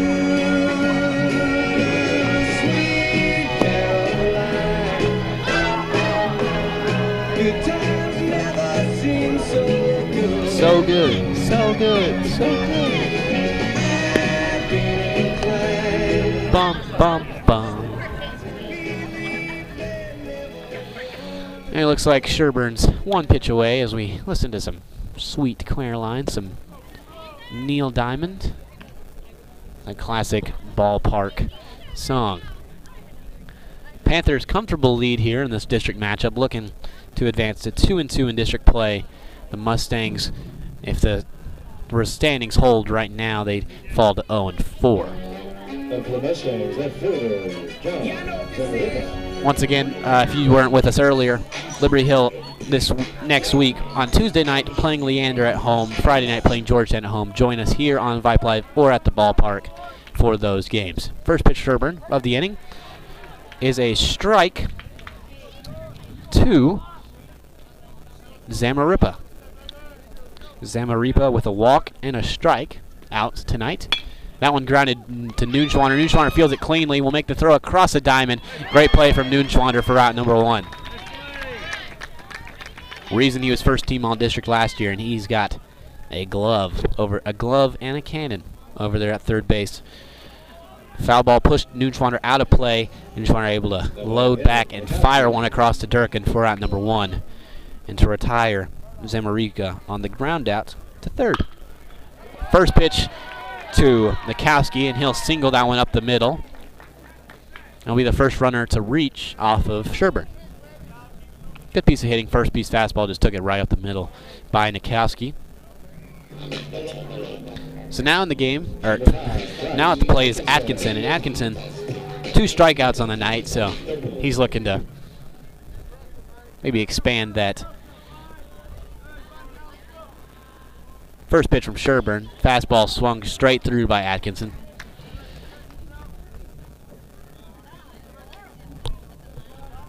Oh, 1 now, 1 out here in the bottom of the 5th. Liberty Hill leading 10-3 over the Marble Falls Mustangs. Sherburne checks his runner, goes to the plate. That fastball swung through by Atkinson. Gets past Riley. He's going to go. Mikowski's going to go advance a second on that, and he's there pretty easily. Riley did throw it down, but throw a little wide, and Mikowski was already there anyways. So now Mikowski's on second base, and at the plate is Atkinson. Atkinson does have an 0-2 count. Sherburne will look to retire him on this pitch. Fastball swung straight through by Atkinson for out number 2. Third strikeout of the night for Sherburne. And we have 2 outs now in the bottom half of the 5th. Liberty Hill looking to keep this lead at 7. They'll bring Hudson McBride to the plate. Started the game at third base, but he's playing first base now. After Nikowski was pulled, they had some defensive switches. I'm not aware of all of them, but I do know McBride's at first. First pitch curveball from Sherburne in there for strike 1. When Sherburne's at his best this last year, he was using his curveball to set up his fastball. The exact opposite of what most pitchers do. But it was really a beauty to watch. That one's hit into left field pretty weakly. Maxwell under it, able to make the catch for out number 3. We'll head to the top of the 6th inning here at Sears Field in Marble Falls. I'm Jason Humer. You're listening to Liberty Hill Panther Baseball on Vype Live. For the end zone, touchdown, Ryder Hernandez on 4th and 2 from the 17. Sure, Vype Sports brings you the best in area high school football, but Vype brings you exciting high school volleyball action. Dive in the middle for the back row. Here comes James and gets the kill. Vype brings you walk-off home runs on the diamond. Line drive, deep to left. It is going, and it is gone. From lacrosse to the pitch to the court and more, the leader in high school sports coverage is Vype Sports. VYP. Welcome back here to Marble Falls. Elortkowski will return to the mound for his... I just did a double take. I thought the number looked weird, but it's the same. Number 8, Brady Elortkowski will return to the mound for his 3rd inning of work. And he'll face the Panther lineup.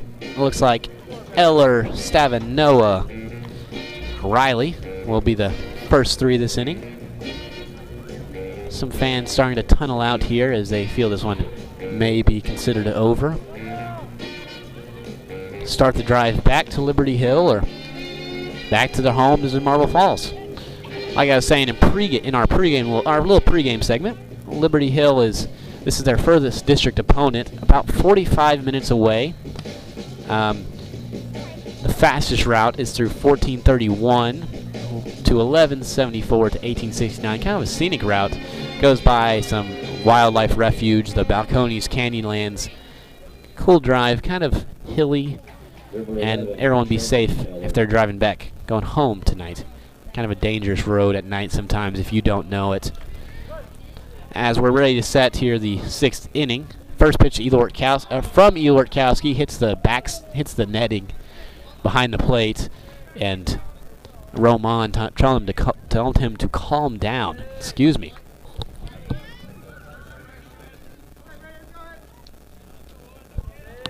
So 1-0 count for Eller. Here's the second pitch. Fastball. Low for ball number 2.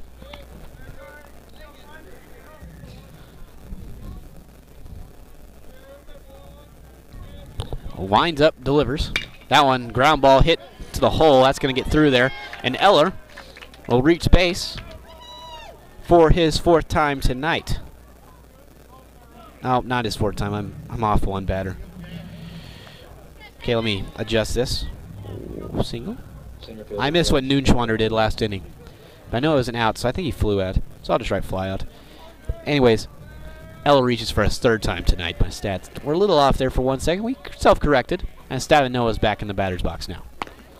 And when Stavinoa's in the batter's box, it means Carson Riley's on the on-deck circle. Oh, it's like he knows I'm talking about him. Oh, there he is. He'll usually move back into frame. He'll be there. If you're Carson Riley fan or family, you're having a great view of him right now. So 2-0 count. All fun and games with Carson there. Nothing against him. He's a great guy. He's in one of my classes. Good guy. Good baseball player. 2-0 count. Eli Ortkowski to Stavinoa. High fastball. Works the count to 3-0. Here in the top of the 6th inning, Liberty Hill leading by 7 over the Mustangs.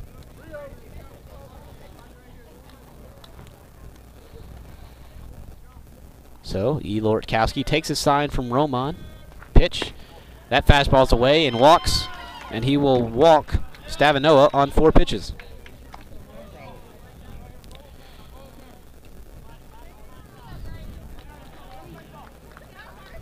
So now, runners on 1st and 2nd for the Panthers. And Carson Riley at the plate. Riley with a single, and a walk in his last 3 at-bats. His 3 at-bats of the game, I should say. So he's reached base 3 times. He'll look to become 4 for 4 tonight. Keep boosting that on-base percentage. He saw a first pitch strike from Eli Ortkowski. Eller dancing at second base. Eli Ortkowski kind of looking at him. Here's the pitch to the plate. Riley fouls it straight back. Work the count to 0-2. You'll see Neely run by our camera here. Just about now. There he is. Got that foul ball from behind the plate. So 0-2 to Riley. Pitch. Fastball. Inside. Works count to 1-2.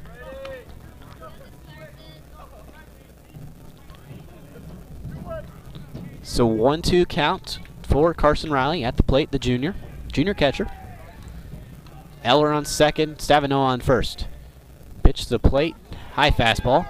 Riley now works the count to 2-2.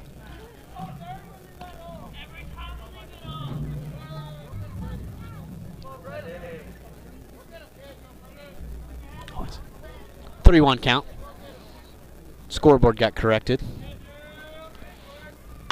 That ball's fouled out of play. That'll bring it to 3-2 now.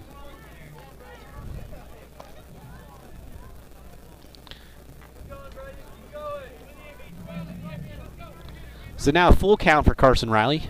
Runners on 1st and 2nd, no outs here in the inning. Eli Ortkowski the pitch. Fastball, rung him up. Carson Riley didn't really agree with that one. But nonetheless, we'll have 1 out now in the inning.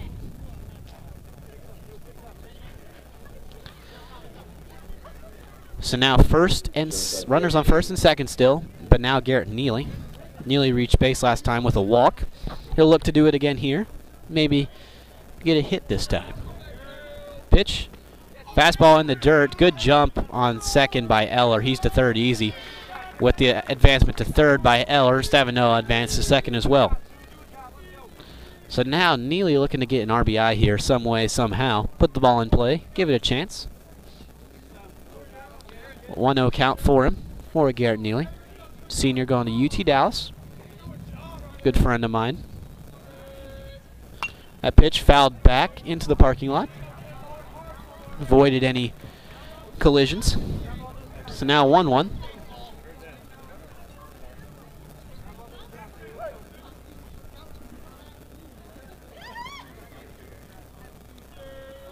Here's the pitch. That one is high. Will work his count to 2-1. 2-1 count for Neely now. Neely with 2 runners in scoring position, looking to extend the lead for Liberty Hill. Currently at 7. Here's the pitch. That fastball fouled back again. He's close on it. Just a little bit off of it right now. If he can find it, he can drive it in or drive in some runs.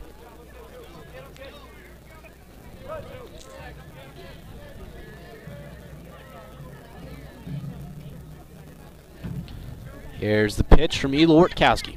That one's way high. Will work the count to full. So full count here for Neely in his 4th at-bat of the game. Excuse me. Runner on second in Stavino. Runner on third in Eller. Batter at the plate is Neely. Pitch. Fastball low, and Neely will jog down to first base. And Panthers will have the bases loaded once again. So let me record that. 2 walks in the game for Neely. And we'll head to the 5th at-bat for Logan Dyer, the leadoff hitter for the Panthers. Dyer with, fly out. He reached on an error, a 2 RBI single, and then a hit by pitch. So what will he do this time? It's really a guessing game. I would like the RBI triple. Just, push this lead to 10 so we can... I'm not sure after 6 if it goes down to 8. It may go down to 8. So if we can get 8 after 6, we just need 1 run in here to score. And if the Panthers can hold the Mustangs in the bottom half of the inning, then we can get out of here a little bit earlier. Almost 9 o'clock. This game's... whenever there's a lot of scoring in the game, they don't go too fast. But you like to see it if you're a Panther fan, and I imagine many of y'all listening are Panther fans. I am a Panther fan, so it's always good to hear these Panthers bats dinging.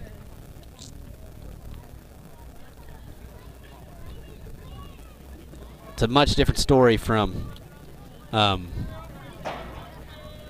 Tuesday night, and they've checked the box off for me of wake up the bats.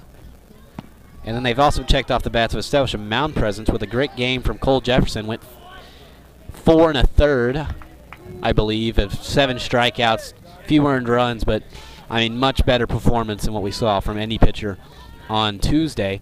And it's one of the key parts why the Panthers are most likely going to take this win here. Dyer at the plate, 1-0 count, bases loaded.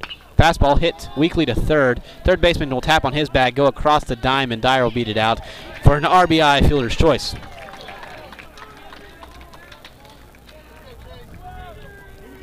So the Panthers now are at 11. So now it's 11-3. Stavino is out on the fielder's choice. Eller able to score. So now runner on first and second for Maxwell. Dyer on first, Neely on second. Maxwell at the plate. First pitch from Elo Ortkowski. Fastball low. Roman able to stop it behind the plate.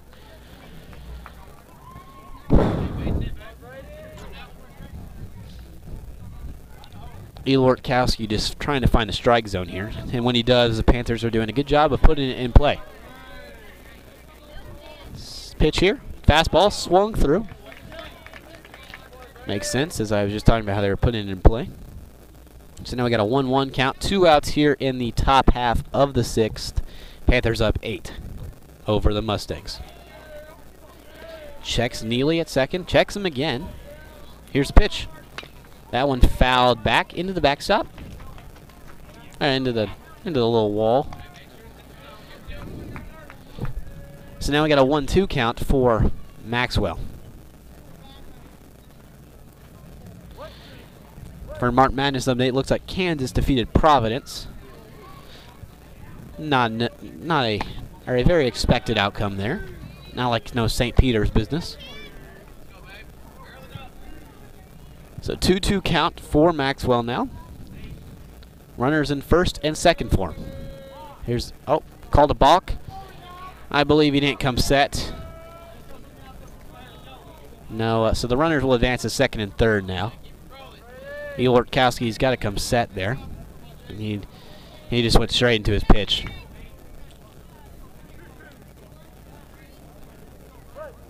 Mustangs having a tough season this year. Just trying to get out of this game. That ball's popped out right here into the stands.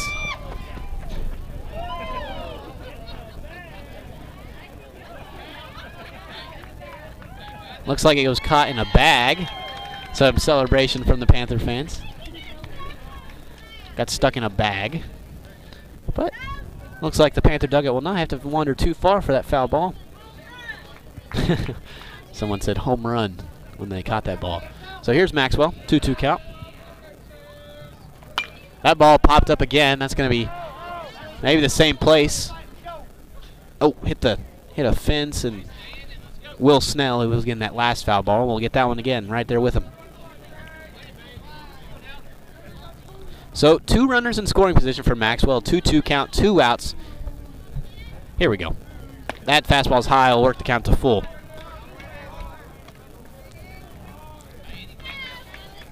Starting to get temperature dropping a little bit. Not jacket needing, but you know, maybe in a few minutes we may need one. Foul tip for Maxwell, now be a strikeout to end the inning. Panthers up 8. We'll head to the bottom half of the inning where the Panthers will look to close out the Mustangs. You're listening to Liberty Hill Panther Baseball on Vype Live, and I am Jason Hebner. For the end zone, touchdown. Sorry, I don't want to play the same ad twice. Here you go. Here's a different one. Vype Live, formerly KMAX Sports, one of the largest broadcast networks in Texas and the nation. Check us out at Vype, VYPE.com. Vype is the leader in high school sports broadcasts. We've been doing it for 15 years. 3rd and 13. Again, another reverse. Breaking tackles, dives to the end zone. Touchdown, Rangers. 16 seconds, really close at the corner. Quick pitch to Wilson, she fires the 3. Oh my God, it went in! Cavaliers pull ahead by 1. Log on to Vype, VYPE.com. Welcome back here to Liberty Hill, to Liberty Hill Baseball. We are in Marble Falls at Sears Field, about 45 minutes away from Liberty Hill, where the Panthers are currently up 8 over the Mustangs. As we're about to start the bottom half of the 6th inning, Connor Sherburne back in the mound in his 3rd inning of relief for Cole Jefferson. Jefferson, 7 strikeouts. Sherburne, 3 so far.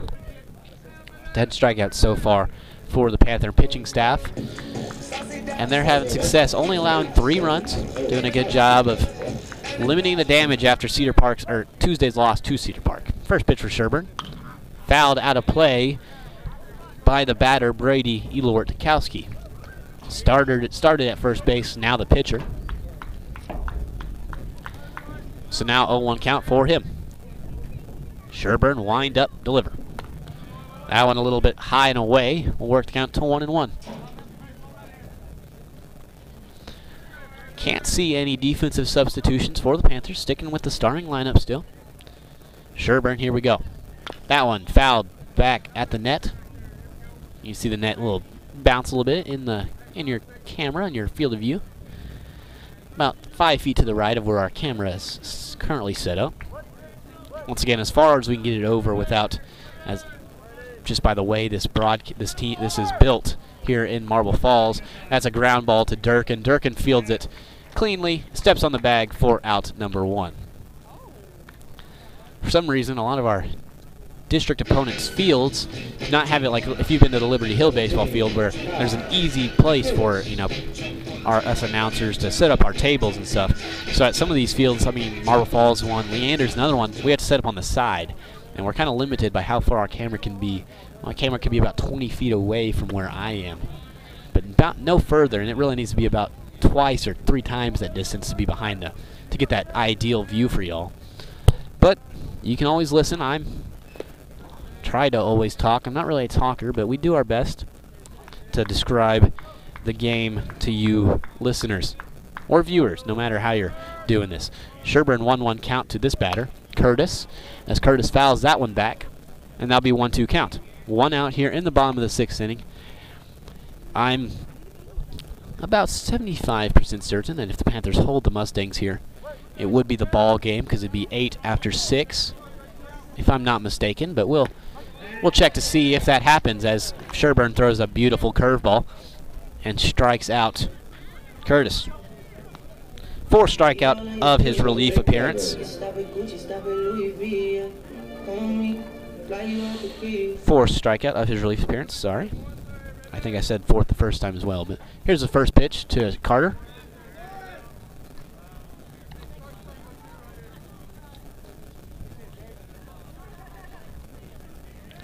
So 1-0 to Carter. Sherburne pitch. That curveball falls in there for strike 1. We'll just count to 1-1. 2 outs here in the bottom of the 6th. Sherburne looking to retire the side. Here's the pitch. Fastball, a little inside. 2-1 count for the batter, Carter. Carter in his 4th at bat of the game. 2 singles on the night. That fastball just a bit high for Sherburne. So now Carter has a 3-1 count.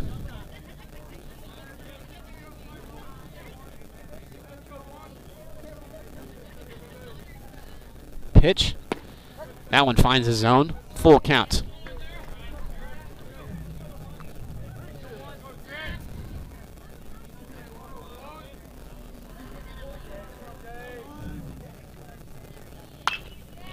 That one is hit grounded to Eller. Good play. Spinning throw to first base for out number 3. Let me read the body language of everybody here. See if we're having another inning or not. Okay. We will head to the 7th inning here in Marble Falls. We'll take a short 30-second break and be back with the final inning here in Marble Falls.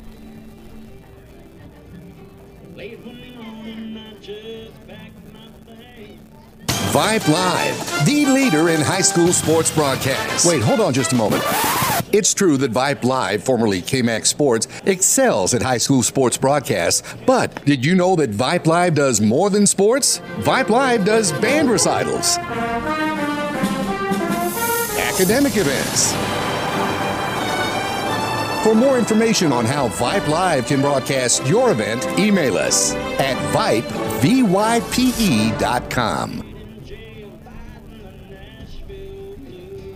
Okay, welcome back here to Marble Falls. Once again, before we run out of time here, if you ever want to follow any updates of the game, updates of the broadcast link, when we'll be going live, any events like that, follow the Twitter link in the bottom left-hand corner, Hebner Jason, for all the latest Panther baseball on Vype Live news. Really specific audience, but if you have a Twitter, I'd appreciate a follow. I'm always posting the game day links, make it easier for you to find.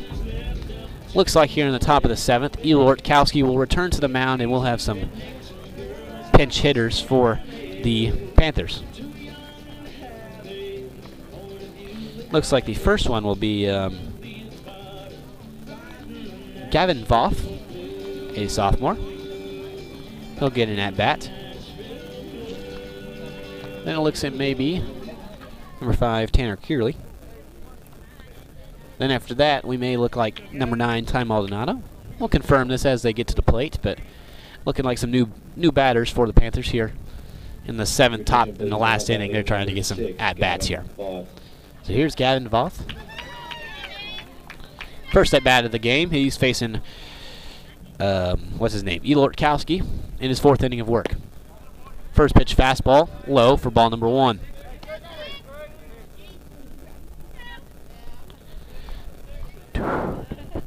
Elortkowski from the windup, second pitch to Voth. That fastball's in the same spot. That one called a strike though. 1-1 count to Voth, the sophomore. High fastball from Elortkowski will be ball number 2.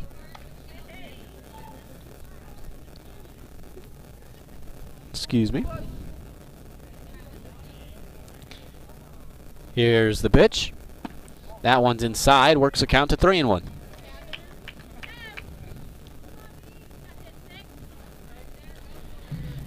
Panthers leading by 8 here in the last inning of play. That fastball bounces and kind of hits him off the foot. Would have been a walk anyway if he would have got out of the way, but hits him, and he'll take it down to first base.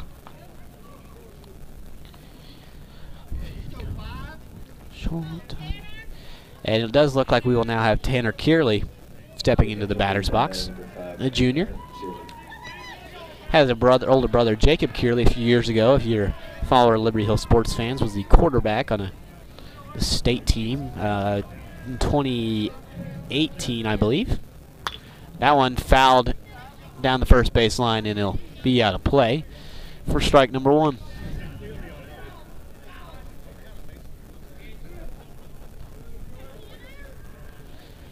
Kearley listed as an infielder.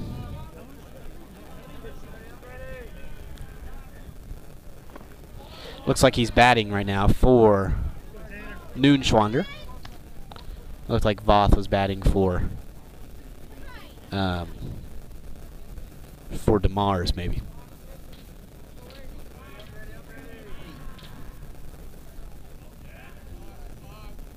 Here's the pitch.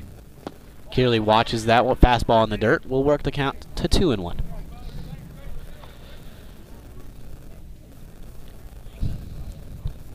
So Voth on first base. Kearley at the plate, facing Elortkowski.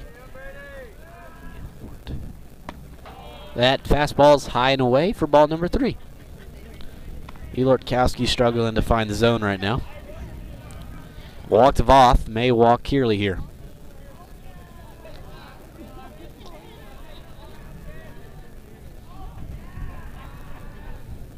Checks his runner, now goes to the plate. That fastball's high, and Kearley will walk as well. Seems frustrated to take the walk, but he'll take it, I guess. So now it looks like Ty Maldonado will be the batter. Maldonado, a junior as well, will face Elortkowski in his first at bat. Kearley on first, Voth on second. Maldonado at the plate. Fastball in the dirt for ball number 1. Reached the 2-hour and about 10-minute mark in this ball game, and it's just keep on going. When this game's over in our post-game segment, we'll probably have time to find the scores of the other district ball games that were happening tonight, because they should have been finished a little bit while ago. 2-0 now to Maldonado.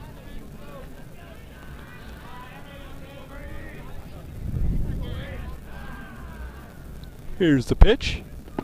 That one's in the dirt, and Elortkowski just not close right now. I mean, first one in the dirt, second one above Maldonado's head, last one in the dirt as well. And if you're Coach Tyler Porter, you're trying to finish this game out with him, but you may have to change it now. Change one more time. That one is called a ball, and Elortkowski has walked the bases loaded on walks of Voth, Kearley, and Maldonado. So now, Will Snell is in the game, and it looks like Coach Porter may heed my advice. We'll work to confirm this before we go cut to break or listen to some more tunes, but if he does change pitchers, we will take some sort of intermission, and it looks like he will. Let's see who he calls upon before we Looks like it'll call upon the second baseman, Atkinson. And we will tune to an intermission.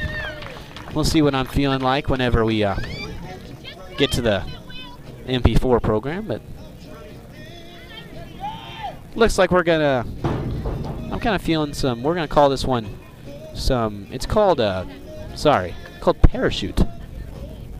Let's enjoy the Parachute tunes while we look at a pitching change. Here we go, Parachute.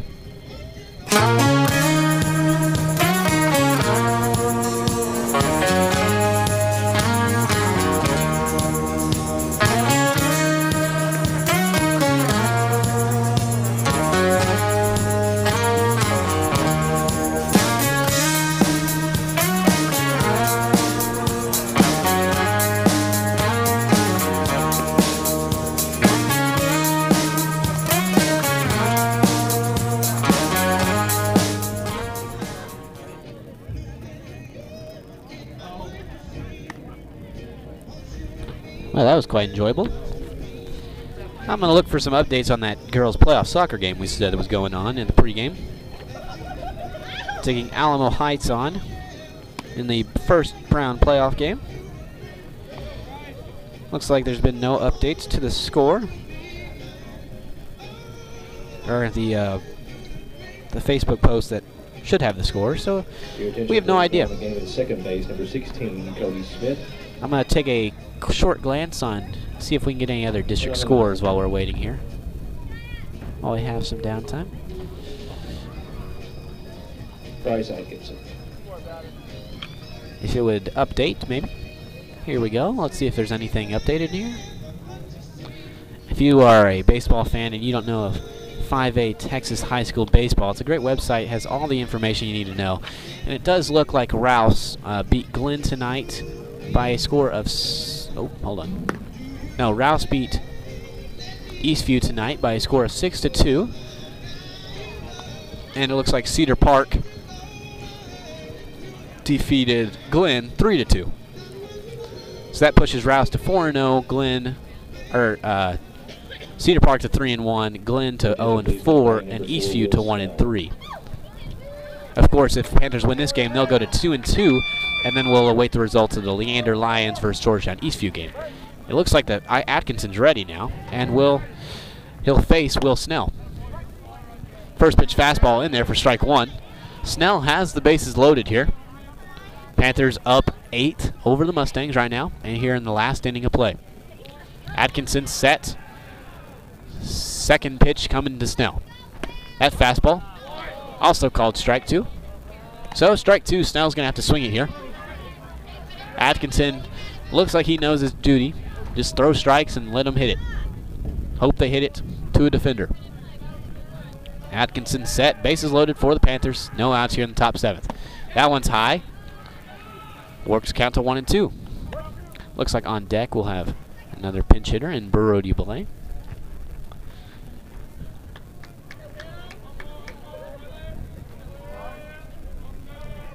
So 1-2 count. That ball bounces in the dirt. Works count to 2-2. So after an early 0-2 count on Snell, he's worked it down to 2-2. Looking to put something in play and keep driving in runs for Liberty Hill.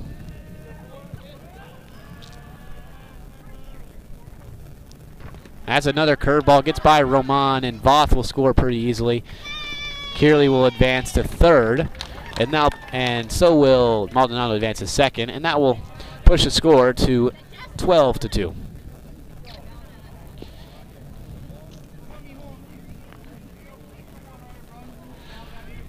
So now up 9. Full count to Snell. Atkinson on the mound for the Mustangs, just trying to figure some things out, trying to get some outs for him. That fastball called a ball, and Snell will walk it down to first base. So now the base is loaded for number 20, Brody Blay.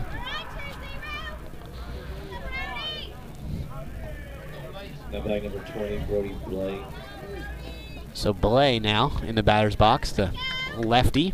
The senior lefty.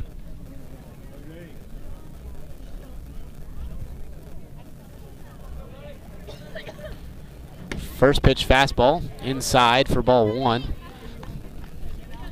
Home plate umpire not really expanding his zone for these at-bats here in what some would call pity time. Bases loaded for the Panthers. That fastball's low and inside. Now work to count to 2-0. So 2-0 count, no outs here in the top of the 7th. Looking at 2 hours and 15 minutes elapsed so far. That one grounded to the shortstop, and no play is going to be made, so that'll be an RBI single for Blay, and the Panthers will now have the lead by 10. Right off the end of the bat for Blay, just to the shortstops, and just weakly hit past the third baseman, not able to make a play. So now the Panthers up 10, and now it looks like Jonathan Barfield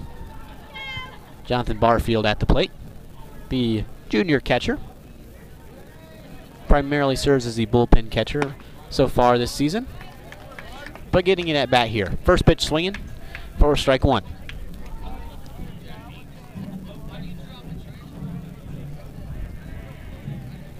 Bases loaded for him. No out still. As he hits that ball into shallow center field, it could be trouble. Looks like a second baseman's able to make the play, and they'll keep the runners where they are.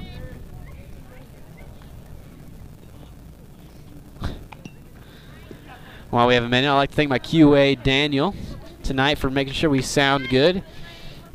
And he is watching periodically and letting us make sure we sound good. Thank you, Daniel, for all that you do and all for everything you do for Vype Live, including all the other broadcasts you're monitoring at the moment. So only 1 out here. Now after the Barfield fly out, it looks like that's going to be Lane Rybarski now at the plate. In the top 7 here, 1 out. Rybarski at the plate with the bases loaded. Atkinson the pitch. Fastball high. Works count to 1-1.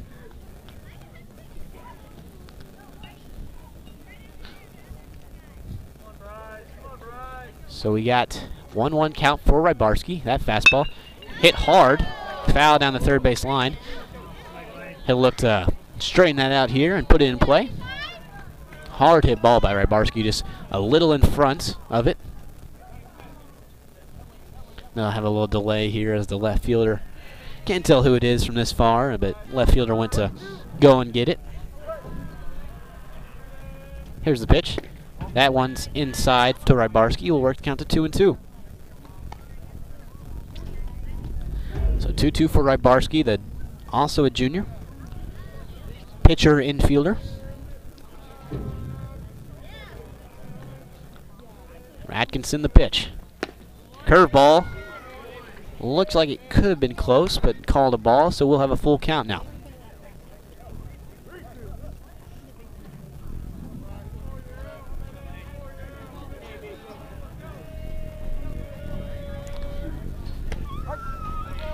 And he's called strike 3 on that one. And that'll be the second out of the inning. So now 2 outs here in the top of the 7th, and we'll have Dyer. Dyer's in his for a 6th at-bat of the game. I mean, we'll go through his first at-bat. He flew out to center. Second at-bat, he reached on an error. Third at-bat, an RBI single. Fourth at-bat, he got hit by the pitch. Fifth at-bat, he had an RBI fielder's choice. Sixth at-bat, oh, I don't know. I'll guess a double. Just playing a guessing game. We'll go double. So now we got 1-0 count after the first pitch ball. Atkinson has the bases loaded, trying to get the Mustangs out of this jam. That's the ball in the dirt, or ball number 2. Oh my goodness, there's a giant moth on my computer. Don't worry, it's gone now. Shoot it away. Atkinson the pitch. That one hit into left center field high. The left fielder should be under it. And he is able to make out number 3. So we'll head to the bottom of the 7th inning where Liberty Hill will look to close out this game and take their 2nd district win. I'm Jason Heaven. You're listening to Liberty Hill Panther Baseball on Vype Live. Hey, buddy, you say you wish someone was covering your favorite high school sports teams? You just couldn't make it to the game and you need to find out now what's going on? Well, my friend, your prayers are answered. Go to Vype, VYPE.com and hit Find Your School to see what Vype is saying about your great community. See for yourself why Vype is the leader in high school sports coverage in Texas. Check us out at Vype, VYPE.com. Welcome back here. While we have a minute and while we're listening to those Vype commercials, I'd like to thank everybody at Vype from Suna Vincat, the technology prodigy, to Merle Bertrand, my boss and voice of the Vandegrift Vipers, and also our QA tonight, Daniel, for just helping us out any way we need, helping me out whenever I need it, and always being nice and professional about it. Looks like on the mound now we're going to see Tyler Williams in a what I like to call a non-save save situation. He'll get the one-inning relief appearance. Would never be called a save because it's a 10-run lead, but the non-save save appearance. So we got the defensive changes because we had all those pinch hitters last inning. We got Williams on the mound, Barfield behind the plate, Maldonado at third, Rybarski at short, Snell at second, Voth at first. In the outfield, it looks like we got DeMars maybe still in right. Now pitching for Liberty Hill, number 22, Tyler Williams. Stavinoa in center, and Maxwell, I'd say, in left field. No, not Maxwell. That's Rutherford in left field.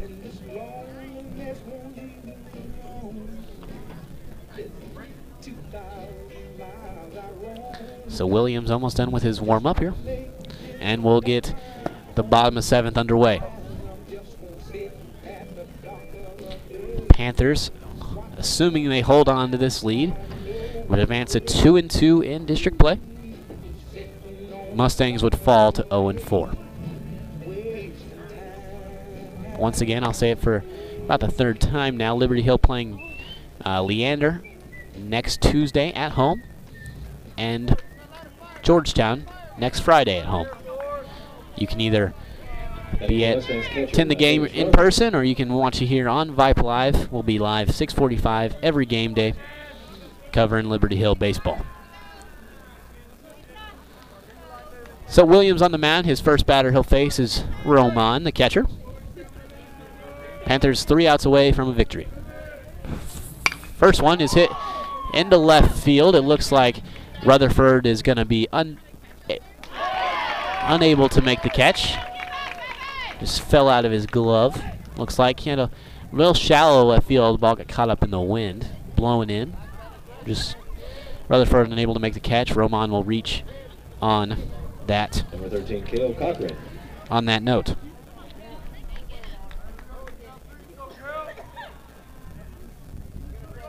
So now Cale Cochran coming into the game.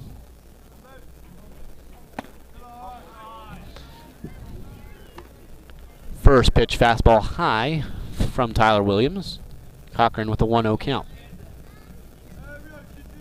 Williams takes his sign from Barfield. Checks his runner. Now to the plate. High fastball. 2-0.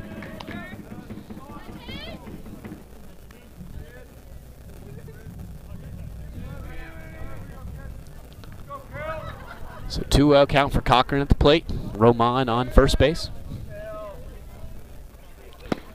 Fastball swung through by Cochran for strike number 1.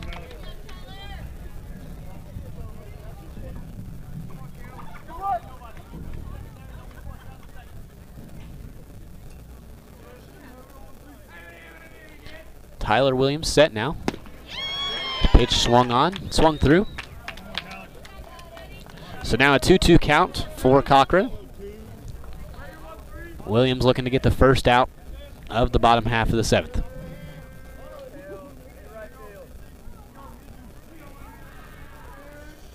Pitch. Fastball. Strike 3 for Cochran. Strikeout for Tyler Williams. So now 1 out after the strikeout of Cale Cochran. And he'll bring up Zamaripa. Roman still on first base. Zamaripa at the plate in his 4th at bat of the game. Looks like 2 strikeouts and a fielder's choice on the night for him. First pitch from Williams. Fastball popped way up in the air. It looks like Rybarski's under it. See if he's able to make the catch. He is. So that would be out number 2. Yeah, so wind's definitely blowing in. I don't know if you can see it, how well the camera is. But you can see Rybarski go back in that ball and have to come back in up to it. So now 2 outs. 1 out away from victory are the Panthers. And Williams and Barfield are discussing maybe signs. But it looks like they'll face Evan Nikowski, the starting pitcher of tonight's game for the Mustangs. 1 single on the night for him.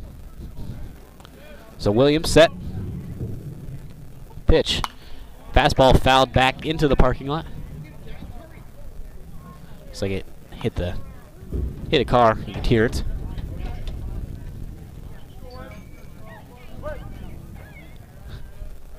So 0-1 count after the foul ball. 2 outs here in the bottom of the 7th. Williams the pitch. That one in the dirt. Good stop by Barfield. Keeps Roman on first base. Make sure to join us after the game. We'll take a short break and we'll come back for a short pregame or a postgame segment. Real short. We keep it easy around here. We do want to get home as well. As that ball's hit into right field, looks like he's going to be under it, able to make the catch. DeMars is, and now we'll end the ball game. Liberty Hill will advance to a 2-2 in district play on a 13-3 win over the Marble Falls Mustangs. We will take a 1-minute break, and we'll be back with a short post-game segment, and then we'll let everybody get on their nights. We'll be right back. Hey, buddy, you say you wish someone was covering your favorite high school sports teams?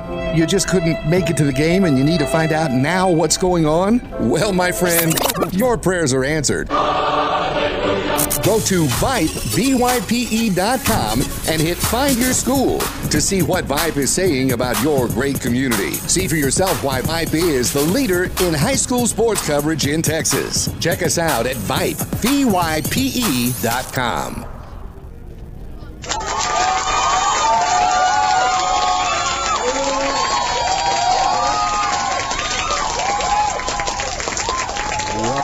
Welcome back here as we hear some fake victory claps I got in from the sound effects list. Pretty cool find there. As Liberty Hill able to defeat the Mustangs 13-3 in this District 25 5A matchup. As I hinted on earlier, Liberty Hill advanced now to 2-2 in district play. They'll play Leander and Georgetown next Tuesday, Friday. Watch here. We will be live 6:45 sharp. Well, not sharp, but around 6:45 we'll be live for both of those games at home. If you want to come to the game, if you're in Liberty Hill, you didn't want to travel to Marble Falls, they'll both home games next week. Come out, support, be loud. Liberty Hill able to win 13-3 tonight. And some key things of tonight's game is just the bats came alive. You know, I talked about this in the pregame show. My 2 keys for Liberty Hill tonight were to warm up the bats. They scored 13 runs. I'd say that's a check mark, warming up the bats.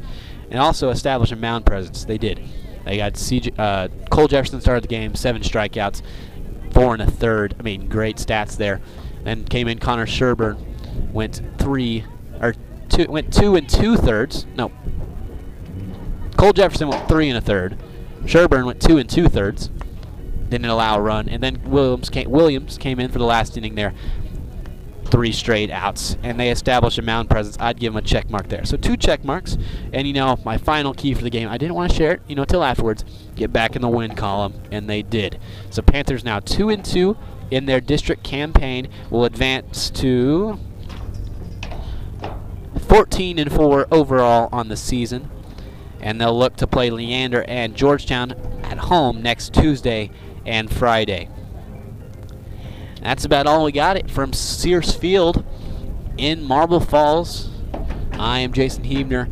You've been listening to Liberty Hill Baseball on Vype Live. We hope to see you next week. Thanks, and have a great rest of your night.